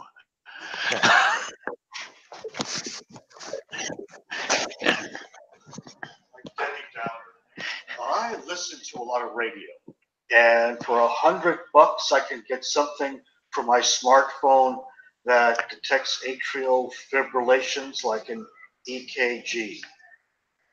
And I'm curious if you all have researched your competition, what's current in the market. It's not a product. Oh. What? It's not a product.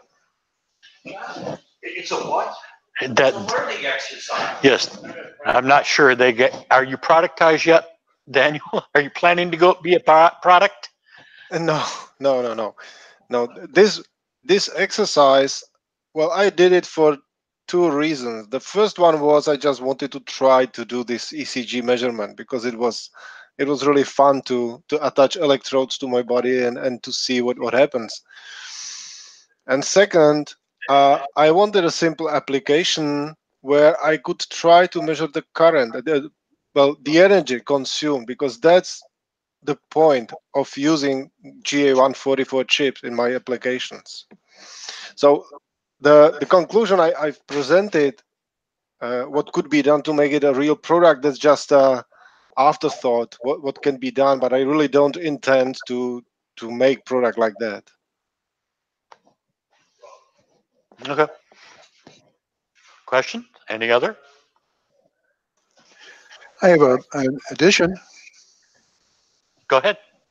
Well, Well, Daniel, you know, the importance of actually documenting that you can run this application for more than a year off of a CR2032 is important. It's certainly important in the context of the battlefield of things too. I found out recently that the average loadout of a modern soldier of the US Army in batteries is 10 pounds. Wow. I would rather have 10 pounds of ammunition in my pocket than 10 pounds of batteries for practically everything. If somebody was trying to kill me, frankly. And you know, the fact that you can get a smartphone to do it is just fine, but your smartphone is not going to be practically rechargeable on the battlefield, is it now? Yeah. Just a point. Yeah. Actually, even better than battery is energy harvester. That's something that's really interesting for me. Battery is good thing for many reasons. It has a noiseless voltage, as you discussed about power supplies, switching power supplies. So battery is fine, but still you have to replace it.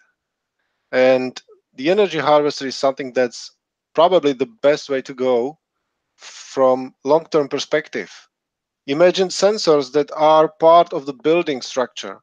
You really don't want to replace batteries in those sensors, but on energy harvesting, they can run years or tens of years unattended and still provide information about quality of the structure, like bridges and so on.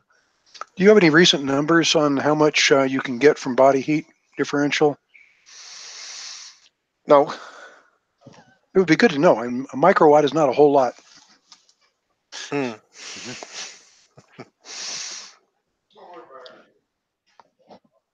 Okay. Another question here. Yep. Go. Well, what first came to my mind is use a little tiny bit of lithium polymer battery and a little piece of a solar cell, and then it would run forever. Because you need so little. You don't need full sun. Just ambient light will recharge the battery during the day, and it might be like half-inch square. Yep, I agree absolutely.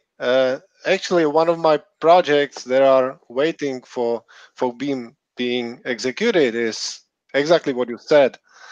Little lithium polymer battery and solar cell, both implemented in a very small mobile robot, but that's still to be done. Yep. Cool. I was just thinking when you mentioned energy harvesting and Bluetooth low energy, I was thinking whether have you considered ambient backscatter radio, where they have it's like RFID, but it's unpowered on both ends. So instead of the radio is not an emitter, to my understanding, it either reflects or absorbs the ambient RF from like TV, NPR, whatever, radio stations. Either reflects or absorbs the ambient RF to send a 1 or a 0. And I think, I forget which university is working on that, but I think, yeah, but if you look up ambient backscatter, pretty interesting stuff. I think technically that should be possible. The point is that when the GA chip, when the duty cycle is very low, you basically can harvest very low amount of energy for a long time and accumulate it, and then use it for a useful thing for several microseconds, and then again GA chip would sleep. So the point is whether we can harvest this kind of energy and store it reliably, so there would be less leakage than what we can really harvest. If that's possible, if you can accumulate that energy, I think it should be possible. Yeah. It's ambient backscatter radio had a low power microcontroller or something like that on it. So I think this would be quite suitable for that. It just basically tunes the matching network, as far as I know. Right. You know, thank you very much for bringing that up. And incidentally, now that GreenArrays is alive and well again, I would sincerely appreciate anybody that runs across a good harvesting technology, good communication technology, anything that is very low energy required per transaction that looks promising. Fire me an email at least and send me a URL of a citation for somebody writing about it, please. Yeah. We can start gathering that. I have one other question. Currently, I'm using the PIC, the DS-PIC one of the DS-PIC microcontrollers for its charge time measurement unit for time domain reflectometry. I'm wondering maybe the GreenArrays chip would be in many ways more suitable for that, or more flexible at least. Not an absolutely accurate time base. You'd have to work out a calibration procedure, but Jesus Christ, if we can't do a TDR, what are we? Yeah, I mean, it's certainly more flexible than using the PIC CTMU for that. So I'm thinking about making the switch to GreenArrays chip for that. After seeing this talk. Yeah. Good. Anything else? Well, thank you. Thank you. Thank you much, Dennis. Thank you much, Dennis, for playing the video, and thank you, Daniel, for all your hard work. Okay, Dennis, would you roll that last little video clip, please? Okay, now we got to do this again. Okay, while Dennis is figuring it out, this reflects and documents what happened during a little exercise that was done to flesh out the last page of text of the new edition of AppNote 2, where we talked about maybe being able to be situationally aware at a very low duty cycle over a long period of time by measuring that long time interval through a very big resistor into an RC time constant off chip, and thinking that that might be a power efficient way to be situationally aware at a low duty cycle without requiring an extremely accurate time base for the moments of looking around. Okay, I think I've got this ready. I can figure out how to get back to something that will play it. One moment. There we are.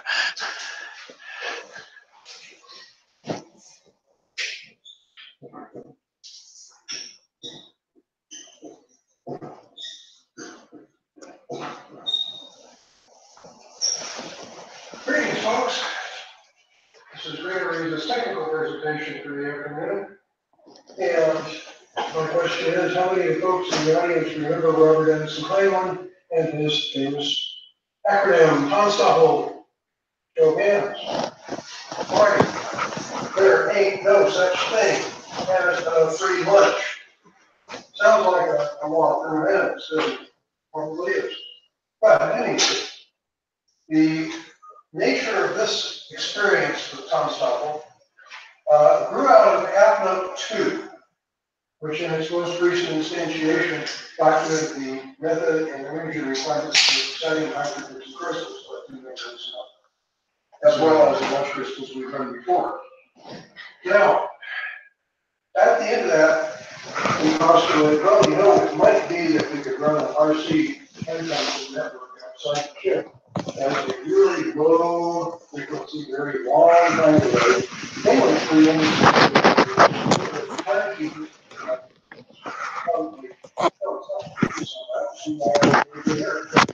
so, no, it's a rapid way to go away from that and come back and see what the heck's going on. Then that was the general idea. The arithmetic indicated that that roll costs a couple of microamps to do. All those charging and discharging RC. And so it was probably going to be fun, and we finally went out this week to do a little experimentation with that concept. And the result is Constable. All right. The principle in question, the goal is to sit here with something looking very much like one of our fan drivers. Each of these power FETs looks like 20 ohms. Let's try to run it right here. 20 ohms in saturation. So there's not going to be a lot of loss in those guys, especially since the currents are going to be vanishingly small. Then we go out here, in this particular case, we're running a 10 mega resistor into 100 nanoamperes. So, approximately this whole circuit here goes about 1 second, right? And so we would expect to cross our switching threshold about that period. So what we do is, this is, let's say, 708.1. And we take and sample this, 708.17, and we turn this guy on, let it go high, wait for it to cross our positive switching threshold, say cool, then turn around and drive it low, take it below switching threshold. Seems like a good idea. What Daniel and me, because if you've got VDA 1.8 and ground here, 0.9 here, our switching thresholds are like here, about a half a volt over range. And so what we would be doing is driving the thing up to here and then down to there and then up to here and then there again. And that seemed like a good way to do this, keep more or less continuous time series without having to run multiple of these, find a way to time the discharge procedure. And so that was the goal, was to act like this. Well, we did. And we looked at the nice permanent key plate, and it said that we were burning about 70 microamps, not we were 3. What the heck? The leakage of this particular chip was running about 13 microamps. So we were looking at a fairly substantial, like nearly 60 microamp cost to letting that little oscillation of their receiving between the switching thresholds. Why? Ha! Unstoppable. Forgot that it is not without cost to perceive things that move slowly on a chip. Look what we've got here. We have essentially negligible leakage. On your 200 to 300 megohms. Our input structure, so that is good. And our capacitance is only over $200. Again, negligible compared to that. So what the heck was the problem? Well, the problem is this. Forgot all about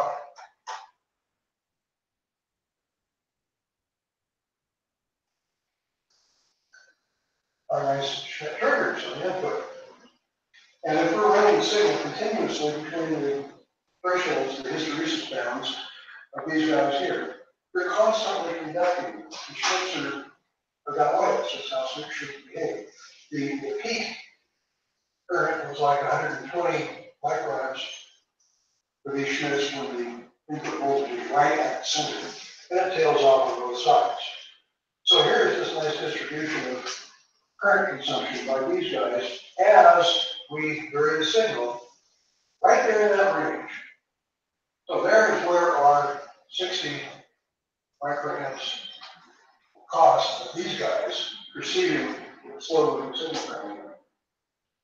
And just to prove that it didn't get much better if we instead ran 2 different RCs, one of which went like this, and when we got up here and triggered, then we would drive this guy low, we would wait until he crossed the negative threshold, then we would signal another node to start doing its guy, and do the same thing back to us.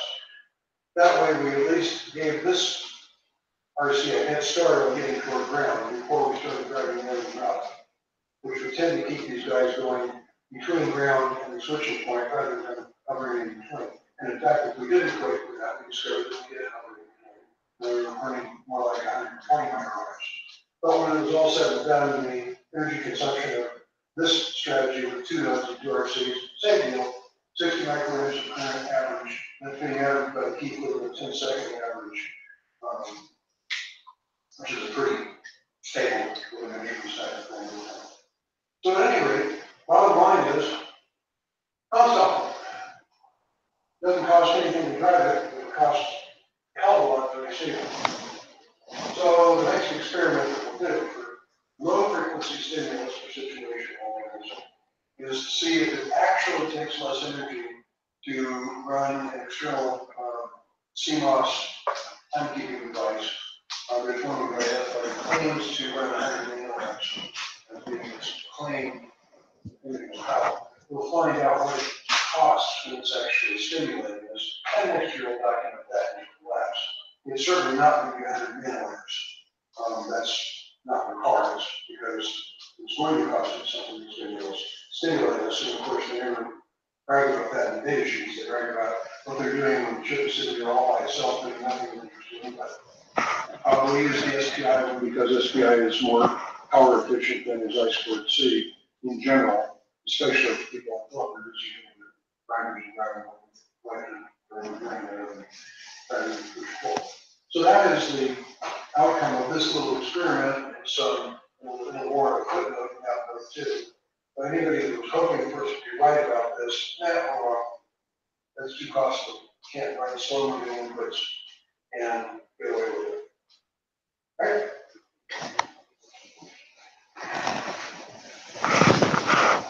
Moving to the bench, here is the setup used for running two of them.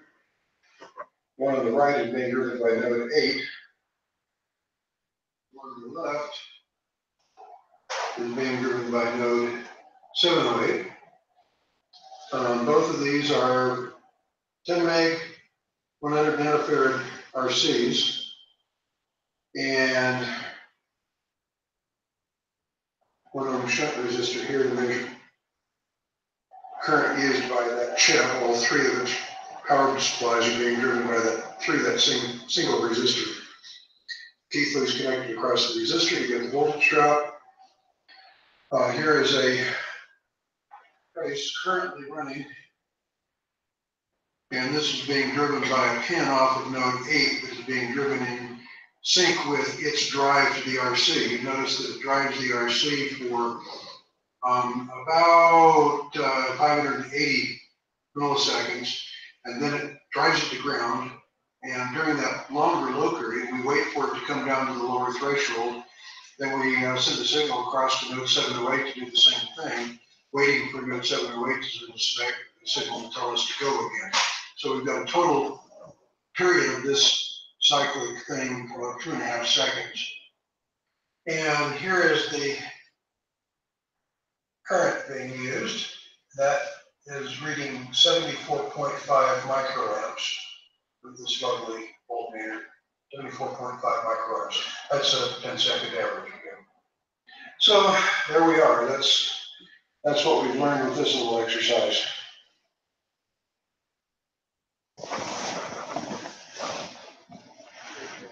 I think that one's done. Q&A?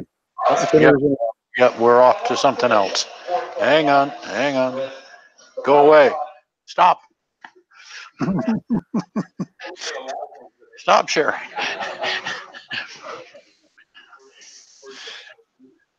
Okay. Okay, well, we don't have a whole lot of more time here before Chuck's window shows up, but in case there are any questions, and also for everybody's amusement, there's what the code looks like for the 60 microamp exercise that we were doing with a single node running the thing. This is how such an application as that looks in Array4 3. The top 4 lines code right through there, from lines 1 through 4, is what assembles all the code for that node. Oops.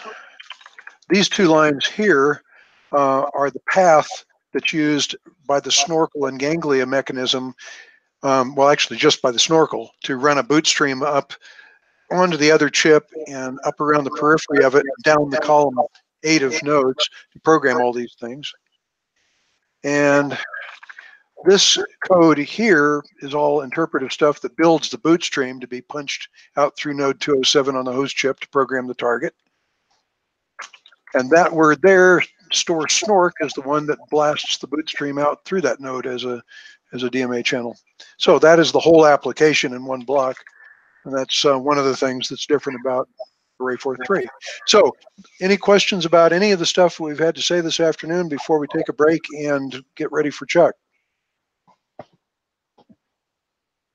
Once again, a silent room. Yay, we put him to sleep at last. Thanks for your attention, gentlemen, and thanks for staying awake.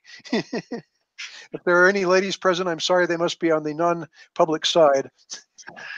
Nope, didn't have any today. Hopefully we'll have much happier things even than these to report next year. Be good. Thanks for your time. Thank you.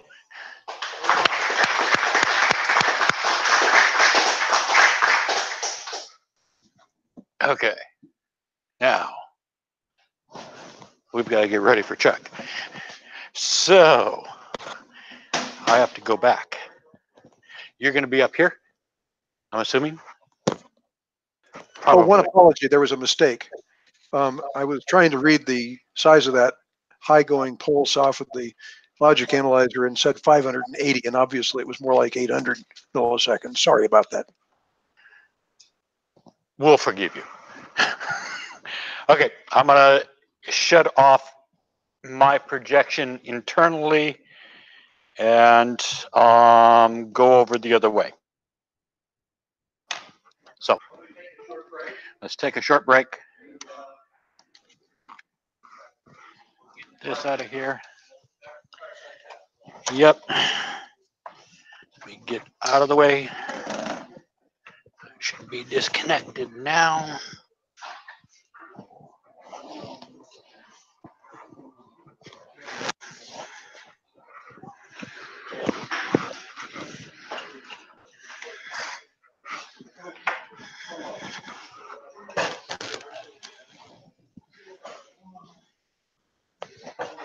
Close. Close.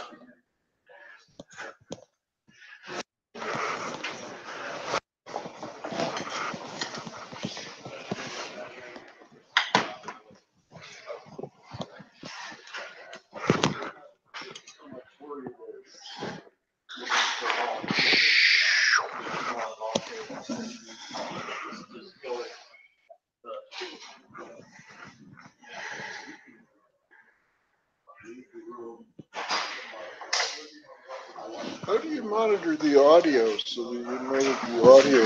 I listen to the stream. Oh, I didn't see you. I have, yes. Either Kevin or I checks the streams. That can frequently be. Oh, it's frequently off. We frequently mess up. I mean, you sort of see the video, but the audio. Yeah, it's very much the case.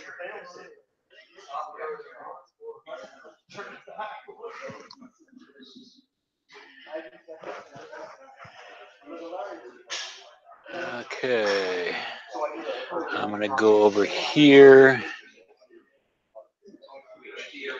Back up just a little bit. No, we want to go back a little bit. What about HDMI? It's a different connector that I have an adapter for. Dennis, if you remember the name of what's the video connector called? This is the old style of DVI or something? No, that's DisplayPort. DisplayPort. That's DisplayPort. It's like Apple.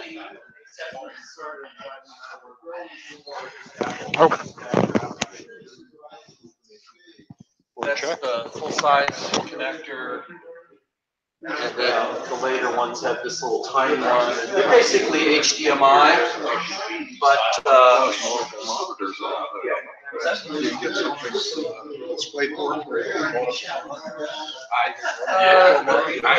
I don't know about that. I think that possibly between the two of you. Did we want to try to set up a microphone for Chuck? The last minute here.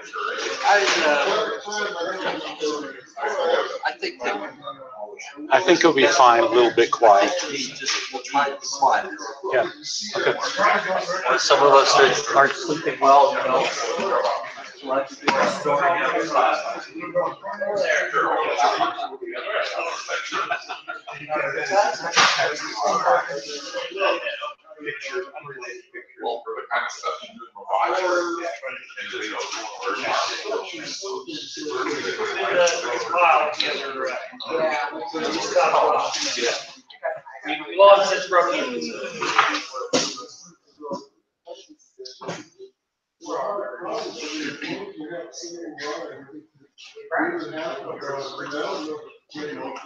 John, it's you. I'm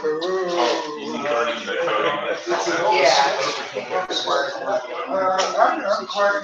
Yeah, that's the serious thing. I mean, I know for it, but I wish that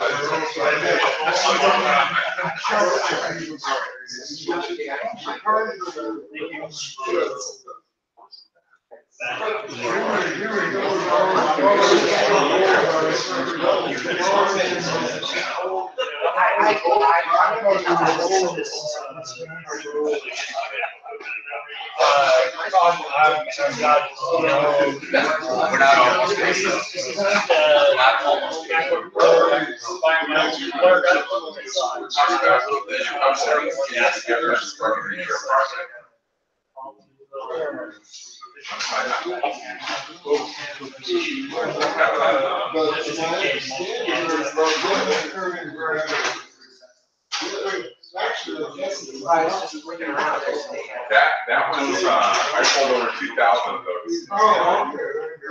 Yeah, that was 1991. It's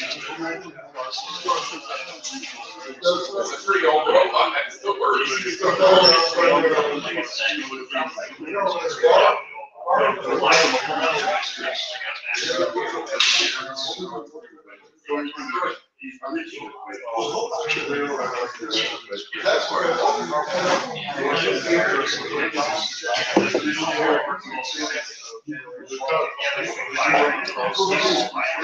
Yeah, we're going to do lots of help. I can't do it by myself.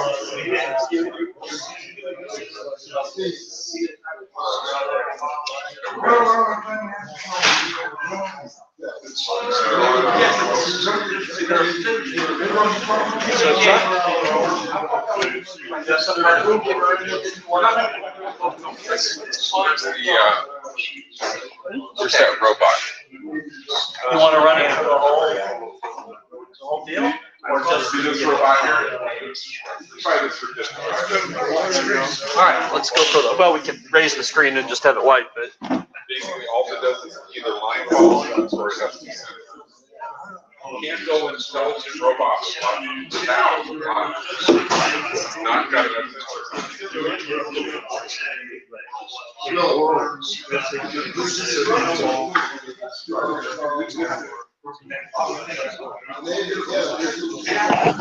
Yeah, using lots of sensors.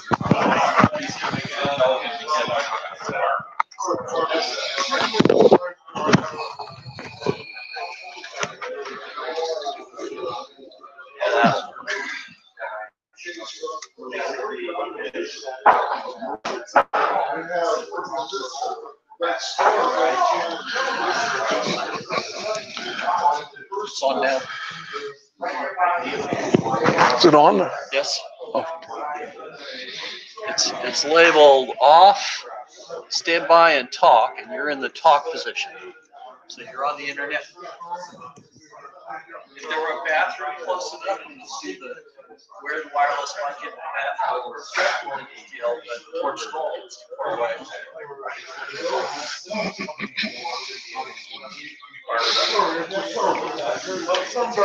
Maybe because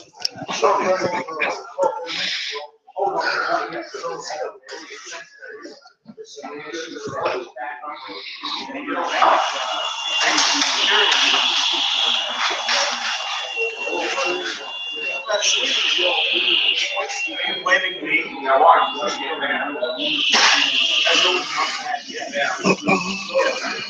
are you gonna do about it? Where are you going? Back in? I'll tell you. So where you gonna working? Don't go here again. So that's a perfect example.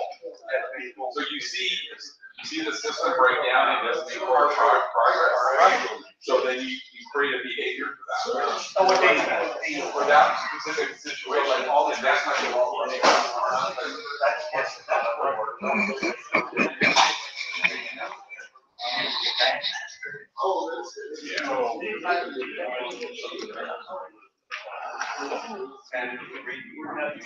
I would love to sit down and talk to you about this. I love it. But I don't know.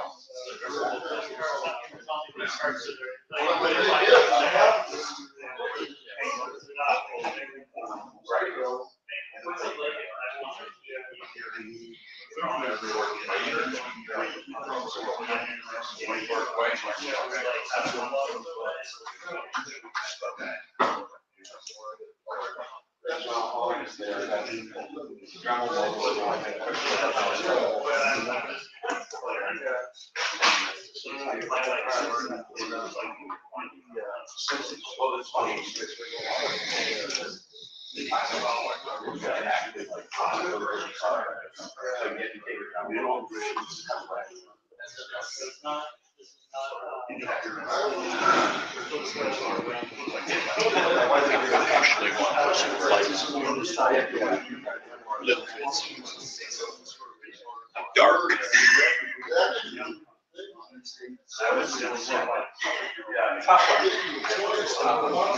I was hoping just to get a little bit extra there.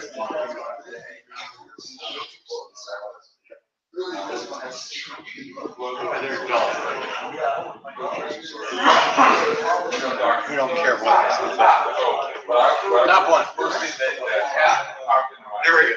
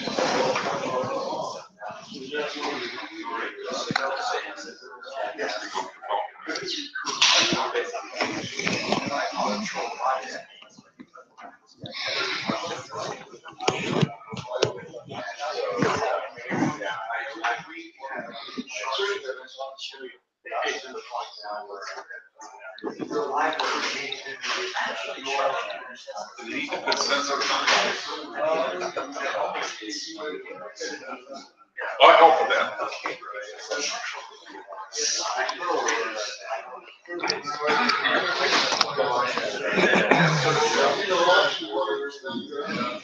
No, they're working, you got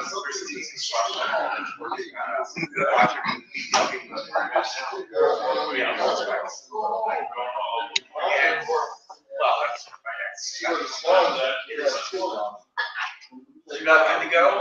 Look into how time is. 1 minute warning.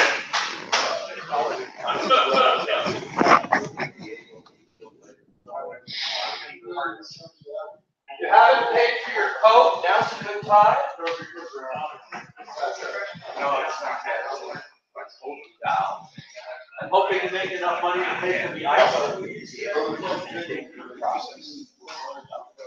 I can sell the coat later, but the ice is locked out.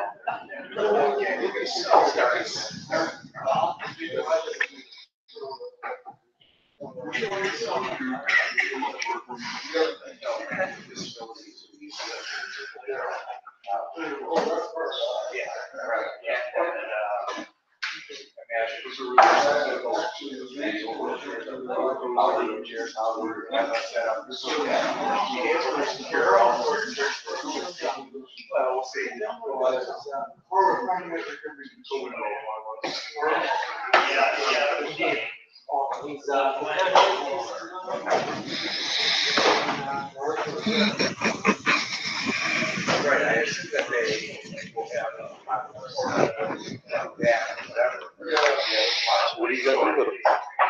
This one? Yeah. Well, it's the B plane.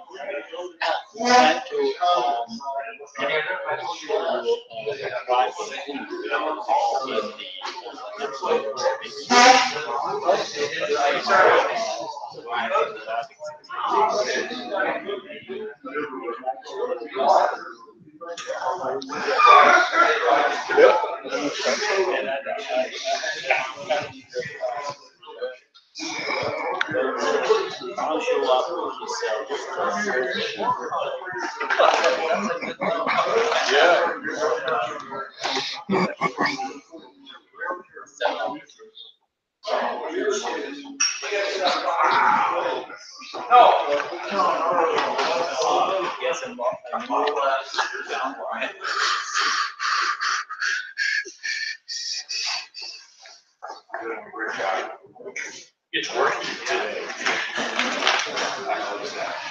I think I now know how to do it. Right.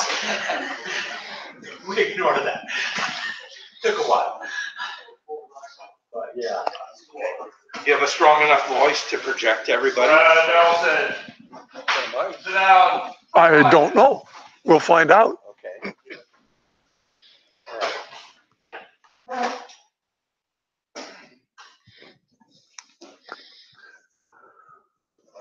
Well, I guess a period of quietness has occurred.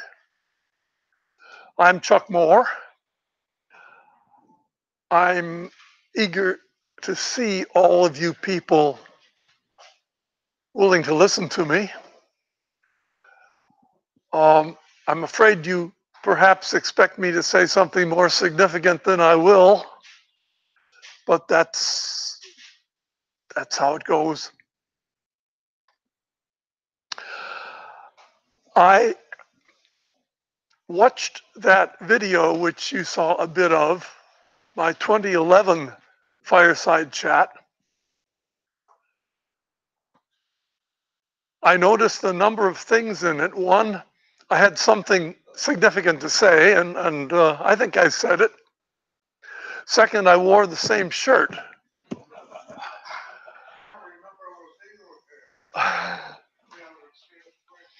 This is my favorite shirt, which is why I wore it again.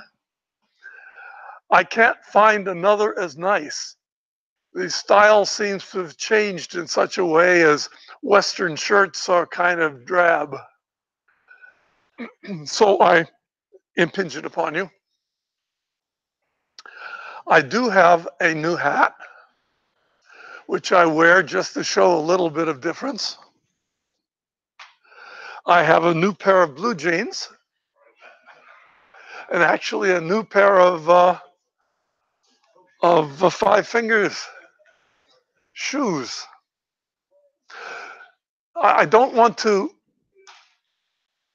give the impression of living in the past. I'm trying to live in the future. Actually, what I do is live in the present. This is perhaps the first fireside chat I have given with the fireside blooming. I usually have a computer, but this year I don't have anything to show you that I didn't show you last year. So I thought it would be a mercy to not bore you with it. I have done a lot in the last year.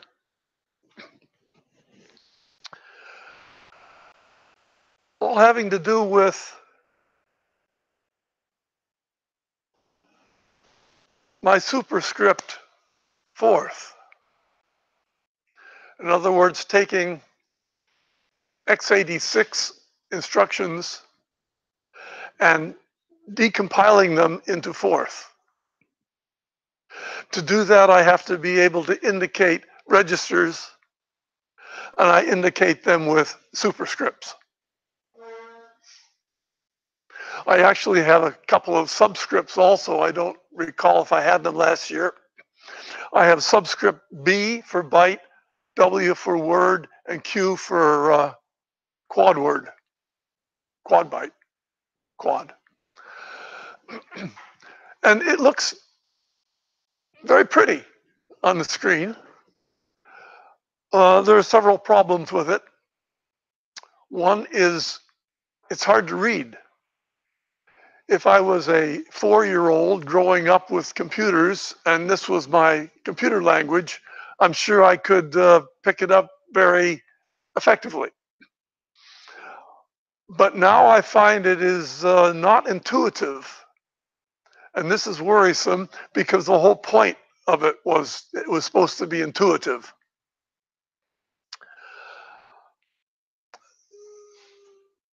That's one project.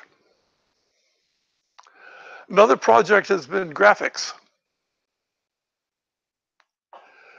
And a third project, which I will start off with, was Euroforth. I went to Euroforth this year, first time in 10 years maybe, mostly because they invited me and sort of wanted to celebrate the 50th anniversary of Forth. The first Forth occurred in the fall of 1968. Since this is the fall of 2018, it was 50 years ago. Actually, it was also on my 30th birthday. So you can do the arithmetic. I tried to get some help in getting from here or from Nevada to Scotland.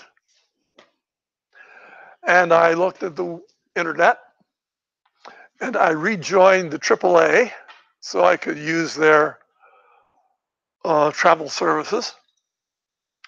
And nothing. It was a total waste of time and effort.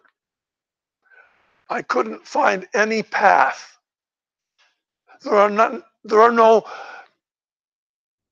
travel agents in northern Nevada. So I did it myself with great trepidation. I have never planned a significant trip on my own until this year. So I had to arrange airplanes, trains, hotels, food. And I didn't know if it would all work out. It was a 1-week trip. And it worked perfectly. I feel confident now as a travel agent. Although I don't plan to do any more travel. It was not that much fun. I flew from Denver to Heathrow on a United 787, which is a beautiful plane I had never been on before. But it was not a beautiful trip. The plane was crowded. The seats were narrow, even though I paid extra. The flight was long.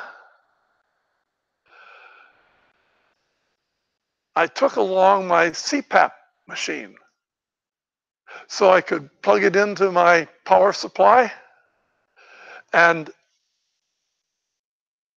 maybe get some sleep. There was no power supply, in contrary to what the websites had said. And anyway, it was completely infeasible to have this machine and the tubes and all running. So I just sat up all night and got to experience some jet lag when I got there. On the other hand, Euroforth was lots of fun. It was in Scotland. It was in north of the Firth of Forth. in North Queens Ferry, a very nice hotel. I took the train from London to Edinburgh because I like trains. Last winter, I discovered that you can take virtual train rides with a view from the driver's cab of trains all over the world. And this is an excellent way of experiencing rail travel.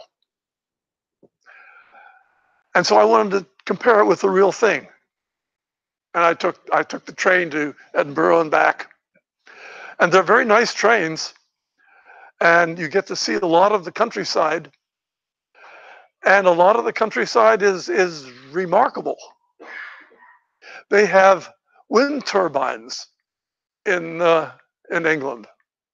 Lots of them.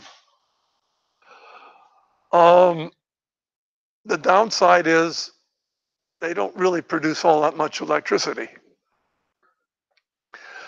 The trains are well maintained and are more comfortable than the airplanes. But still, the trips are long and not really that much fun. I drank far too much Coke. I try to ration myself, not very successfully. It's not clear what the addiction is. It's either sugar or caffeine.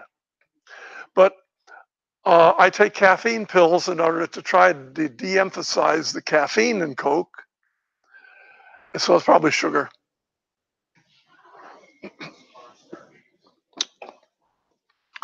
They gave me a plaque celebrating basically the first fourth, which was 11/34. And the plaque had a page of my original assembly language fourth, which is nice, which is fun.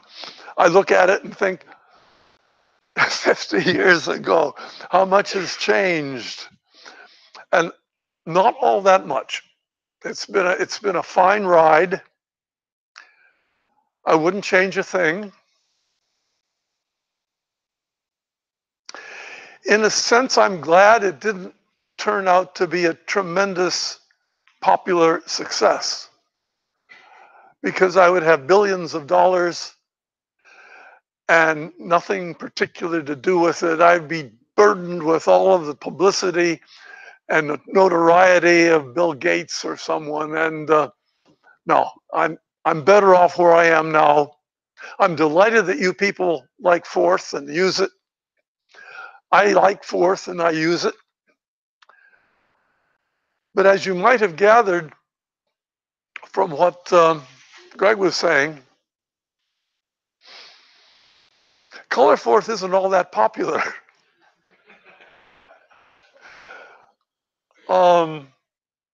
Could I have done it differently? Yes, but I'm happy with the way it is. I wouldn't change it. It wasn't designed to be popular. It was designed to be a multiplier of my productivity, as Forth was in the first place. I'm still trying to multiply my productivity. And I'm doing that with the decompiler. Greg showed you the source code for a GA144 app. They're very small. They're very simple. They have only 32 instructions. It's very easy to decompile that into Forth. No need for superscripts. No need for source code. No need for a file to store the source code in. You'll need two things. You need the object code, and you need some metadata. Specifically, you need some labels so that you can mark points in the source code and give you some mnemonic value.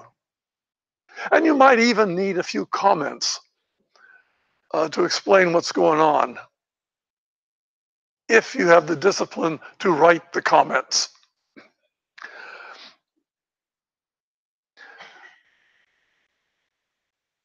I thought I would try to translate that opportunity to the PC.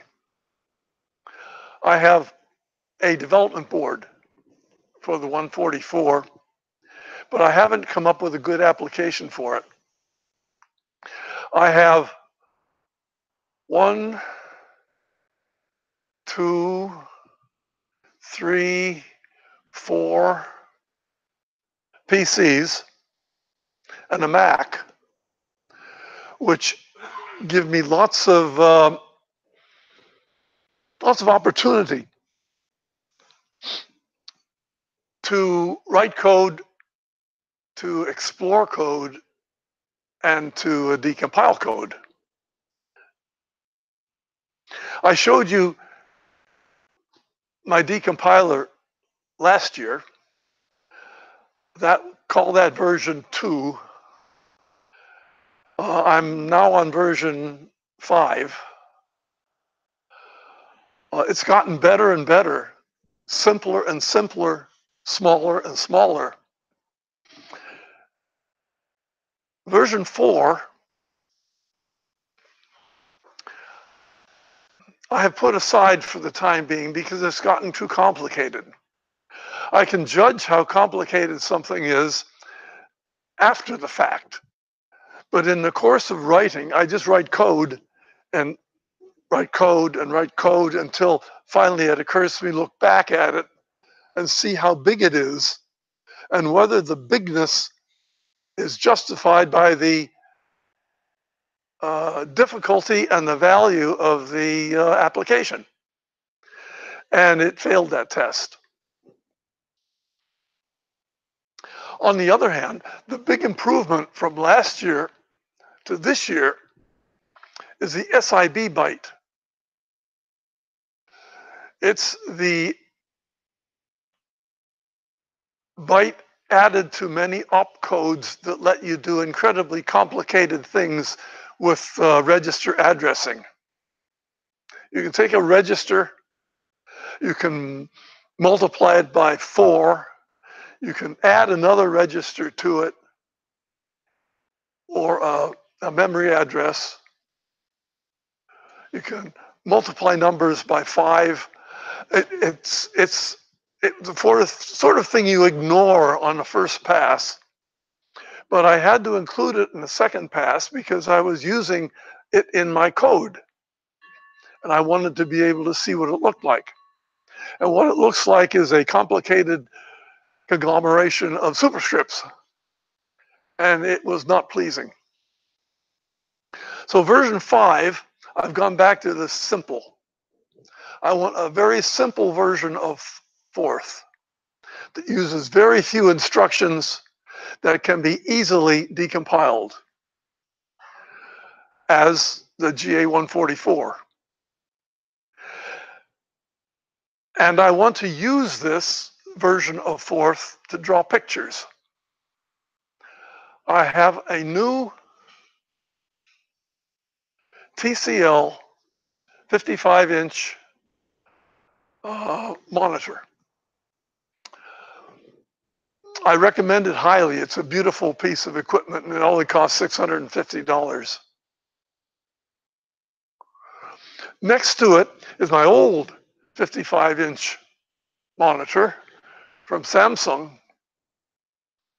I got the new monitor for 2 reasons. One, I was getting blurring on the Samsung. My colors weren't, I took a loop and looked at the pixels, and the pixels were blurred. They weren't sharp. So I got a new monitor and I got sharp pixels.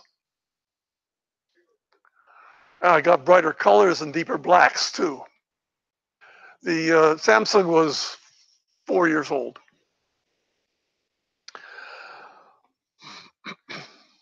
So now I have 2 55-inch monitors with a slight angle between them, and it gives me a beautiful curved workspace.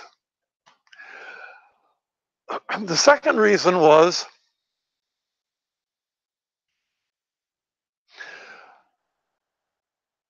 magnification. I couldn't do anything on the default monitor without a 3 times magnification of everything. And that obviated the whole point of having 3840 pixels horizontally. They were just thrown away. Now I have arranged things, or Windows has arranged for me, that one monitor is times 3, the other monitor is times 1. And it's amusing to move a window from one to the other, but not very. So I put up my generated graphics on the times 1 monitor, and the programming takes place on the times 3. It's a very comfortable work environment. I have a recliner, which I lounge in with my trackball and a little keyboard, wireless keyboard.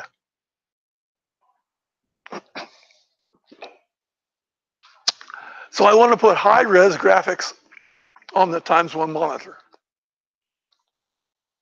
I've done some of this. I had to put up a lot of pictures in order to calibrate it, in order to show off the resolution.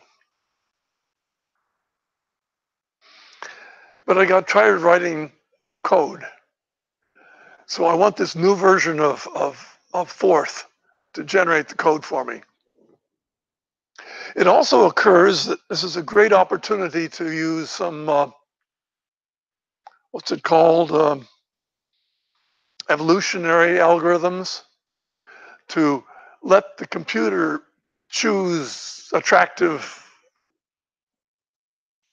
images to enjoy. What I'm putting up as a background on these 2 monitors are pictures I take with my iPhone 6. They're mostly, I take them on hikes, so I've got pictures of mountains and rocks and trees and lakes. And they're high res. They are not 3840 by 2160. But there is a marvelous app called Better JPEG that will resize and crop these images for me. They crop the images on 16 pixel boundaries without disturbing the JPEG coding. They crop the JPEG. So you're not deteriorating the image. You're not recoding the image. And they have a good algorithm to expand a little bit. What I would like to do one day is buy an iPhone 7, which is 12 megapixels and does give enough pixels so that I don't have to resize, but only crop. But what I would rather have than those pictures are some dynamically moving, attractive graphics that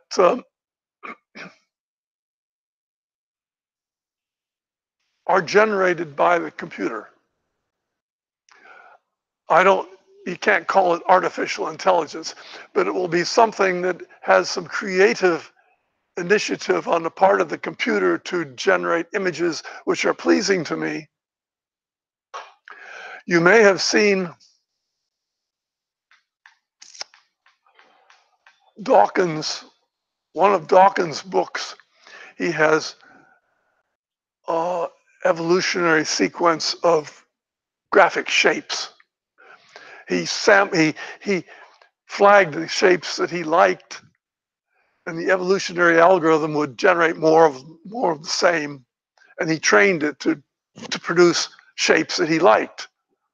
I couldn't see the beauty on them, but now I'd like to do something with the same. build a little bit of initiative into a computer and take advantage of Forth. It is easy to alter Forth code in perhaps some sophisticated ways that will make attractive images. Now, one of the images I have shown you in the past is the logo of ColorForth. It was the 3 rectangles beautifully positioned and harmonically displayed, and but it didn't move. You got to have images that move. One that occurs to me kind of tritely is a billiard table. You've got balls moving and bouncing off each other, and it can all be done in an accurately physical way and perhaps be quite pleasing to watch. Another, of course, is molecular models. Well, anyway, one of the images I put on the screen is a picture of the Forth Bridge. One day we took a tour boat ride out the Firth of Forth under the bridges, and I took a couple of pictures of the Forth Bridge. That is one amazing structure. I am proud to have it as our namesake.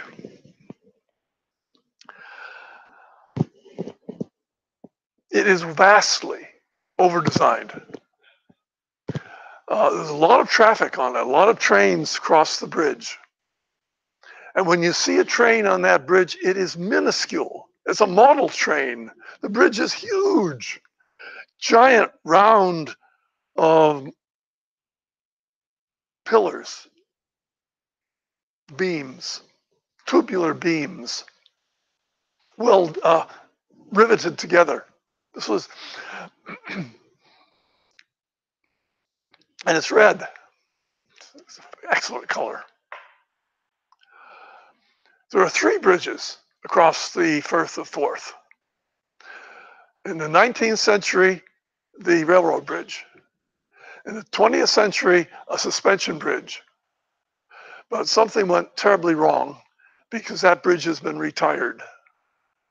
In the 21st century, a wire-stayed bridge, which is beautiful. We went under all 3, but I only took pictures of the important one.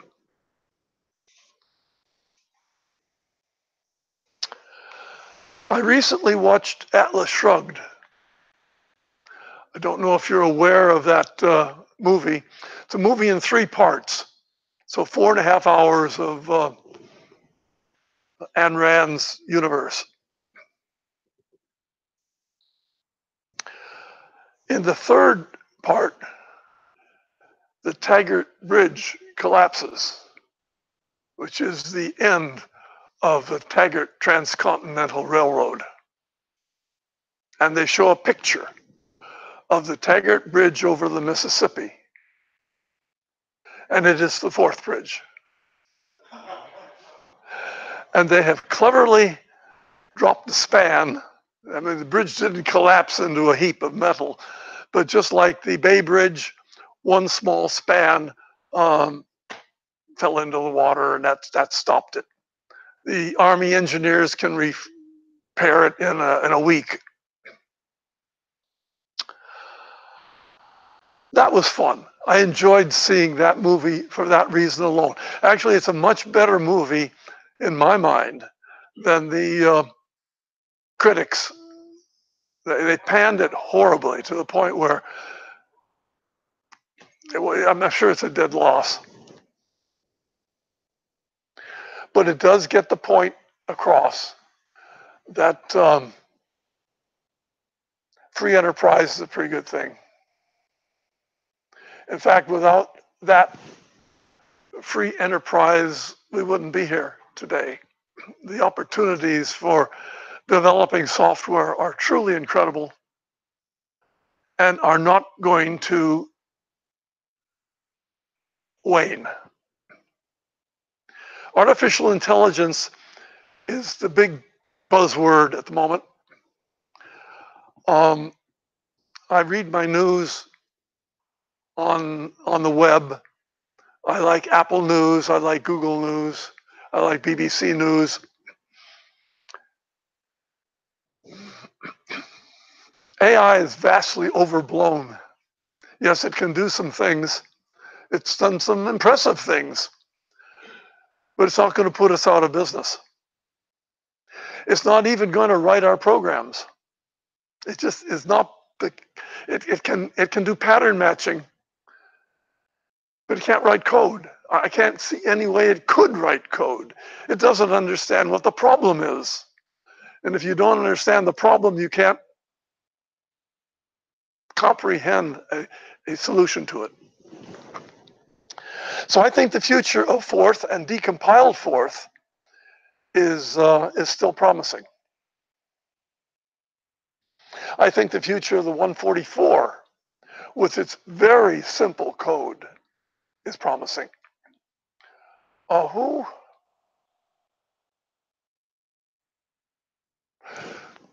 Someone mentioned the unique ability of two nodes communicating with one another being a simpler and more effective solution to a problem than one node doing the entire task. And that someone was me, now that I think of it, back in 2011. It's a new paradigm of writing code. You don't break it down into, you don't factor it into words. You factor the words into computers. I also mentioned in 2011 that I could put 1,000 computers on a chip. And the only reason I didn't is that I had no use for 1,000 computers or the ability to program them. It would take 10 times as many milliseconds to load the code as it does now. But I was being conservative. I could easily put 10,000 computers on a die the same size as the GA144. But again, I don't know what to do with 10,000 computers. One obvious application is a neural net.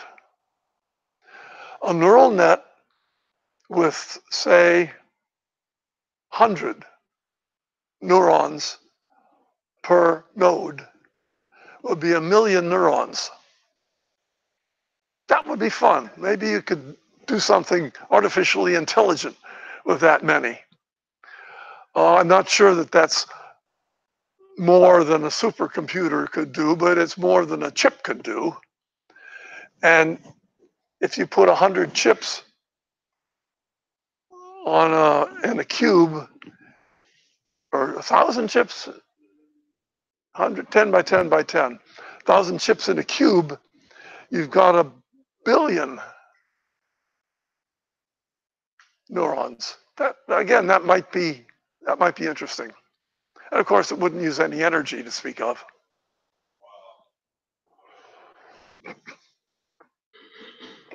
But that's not going to happen. Our new chip is going to be 180 nanometers for a bunch of reasons.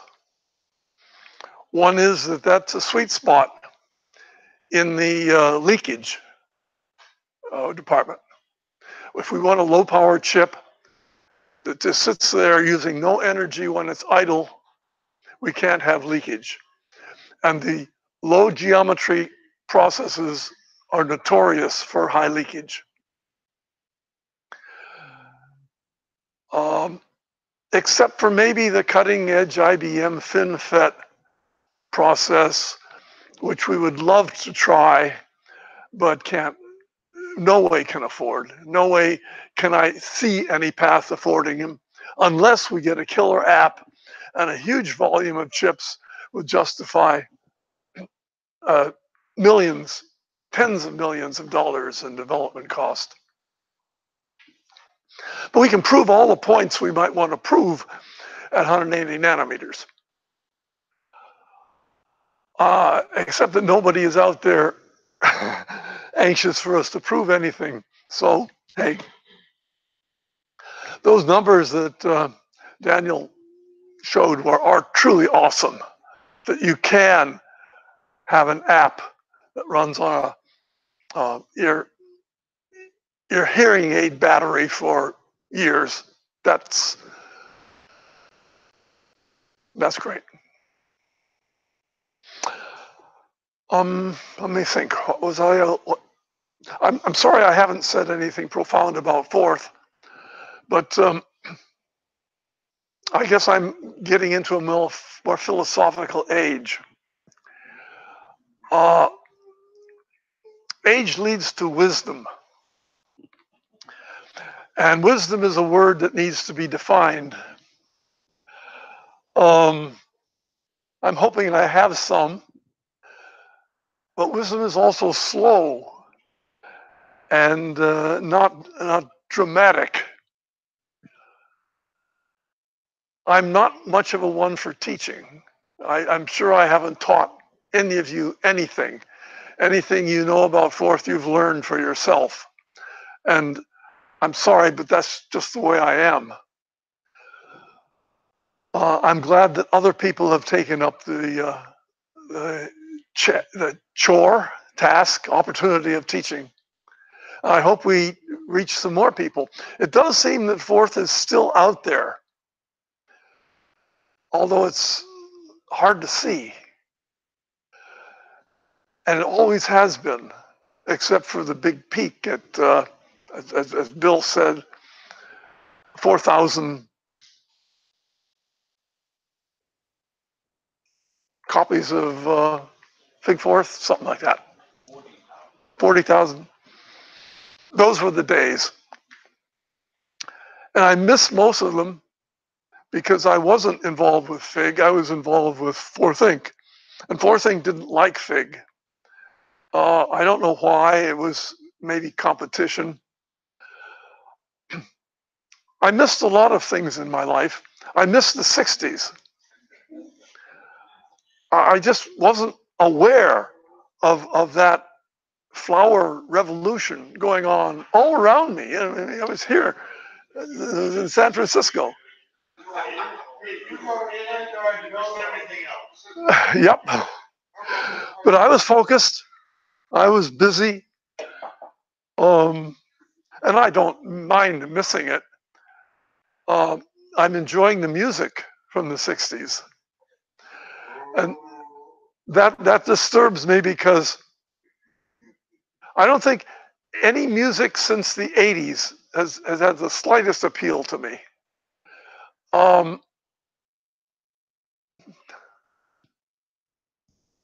Well, that's the way it is. I've got all kinds of musical equipment. I had a 5.1 surround sound stereo.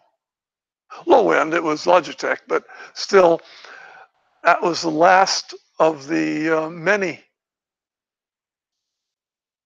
sound systems that I've had. With age comes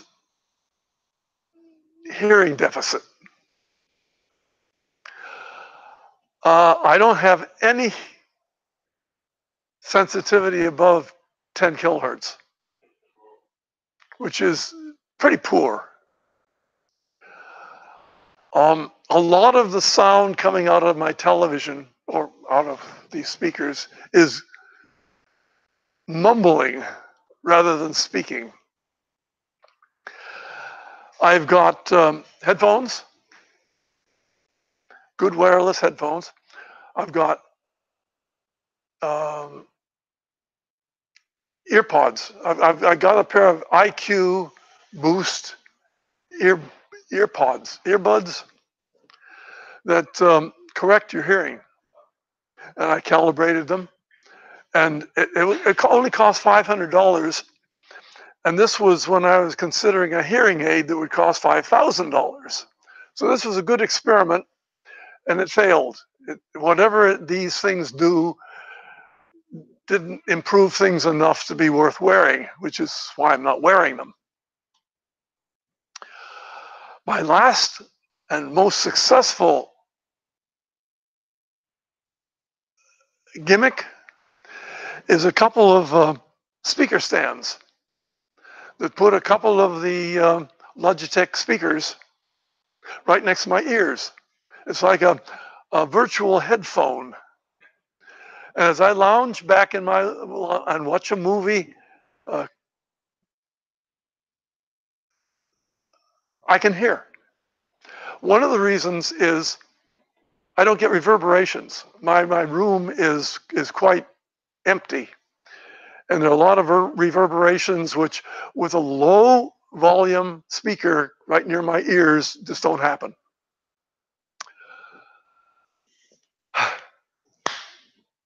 I've always wanted to generate music. I've never had the creativity to do so. So that's my life. I'm in the desert. I'm pretty isolated. I'm threatened on all sides by neighbors, not neighbors, but people who might build a house. And I try to wish them away. It'll probably happen. It might not happen soon enough to bother me. I have my Jeep. I do a lot of rambling on back roads. I do a lot of hiking in the Sierra. I've recently started running. I've avoided that for the last 20 years for fear of damaging my knees or ankles. And now I read that they really don't get damaged as much as you might fear. And it really doesn't matter. I have very little to lose. So I might be able to run further in the mountains than I can walk and see more marvelous sights and take more great pictures and put on my big monitors. You have to say louder. Put a hero camera on your chest and take pictures as you go. Okay. I will try to have something impressive to show you next year. We will have to see. Thank you for listening.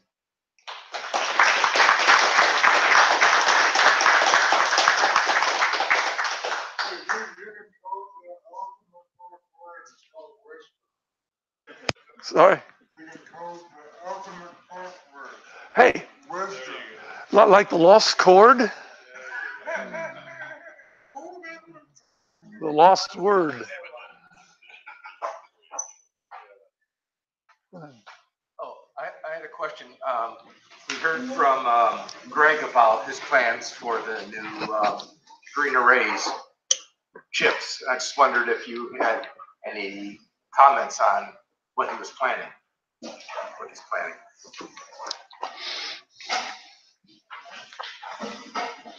No, I've been involved in the planning, and I agree wholeheartedly with the changes we're going to make. The only problem with those changes is they add complexity. They don't subtract complexity. But they do have enough advantages, I think, to pay for what they're adding. I do hope that we can put in the, what is the,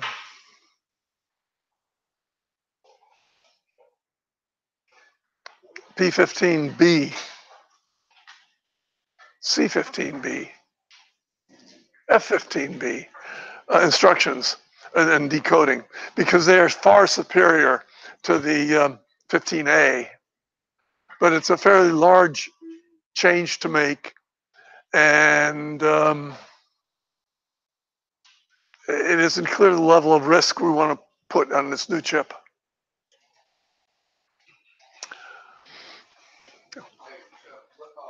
Greg was talking about the solution you came up with when you Greg was talking about the solution that he came up with, when he was talking about the analog simulators. Yeah. Did that come to you right away, or did you take a little time to come up with that?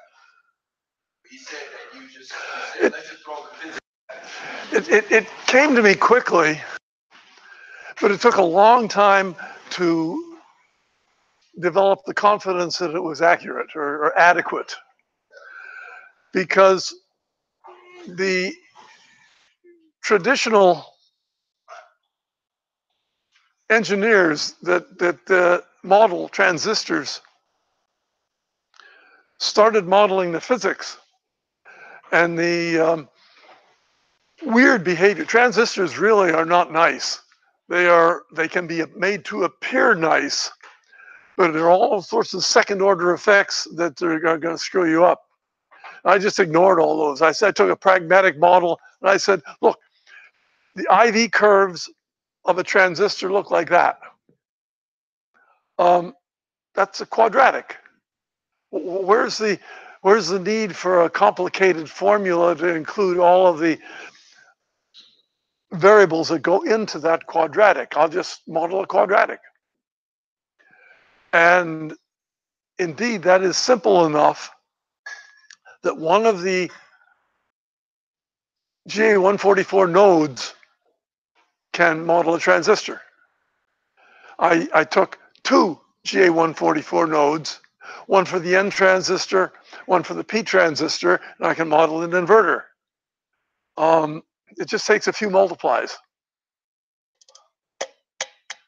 I'm sure I could not sell that to a computer design house. Yeah. The only justification for it is that it works. I think the SPICE system internally is based on linear algebra. And so if they try to bring everything over to linear algebra in their models, but you take another option where you just simulate things as they are. But it's not linear. Exactly. The problem is it's nonlinear in a way that I just chip away at it one transistor at a time. I don't try to model inverters. There are gate level simulators that will model an inverter or a NAND gate, and I use those in designing the Shaboom chip, and they were grossly inaccurate. For instance, in an AND gate, it makes a difference which of the two inputs occur first as to the speed at which the output appears. I mean, that's natural. If one can turn it off, it turns it off quickly, but it takes both of them to turn it on, and it turns on more slowly. I started trying to write such a simulator, and it was too complicated. It's easier to model the transistors and let the transistors in their interconnects model the gates. Again, the problem is if it's that easy, why didn't everyone do it that way? And they didn't, and it is.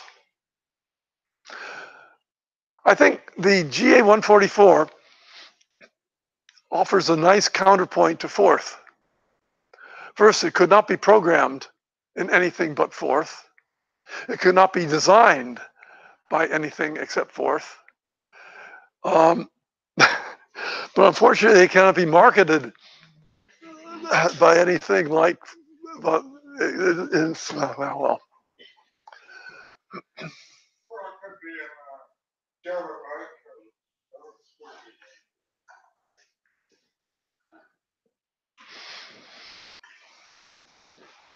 Okay, well, thank you again. Are we going to do dinner?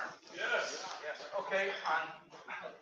Let's have a final show of hands who are people who are going to dinner.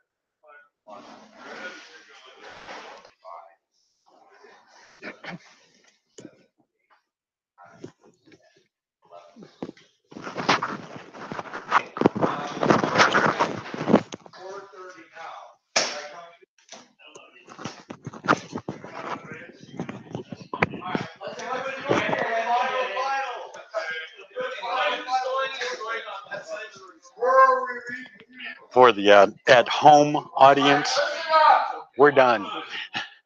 See you next month.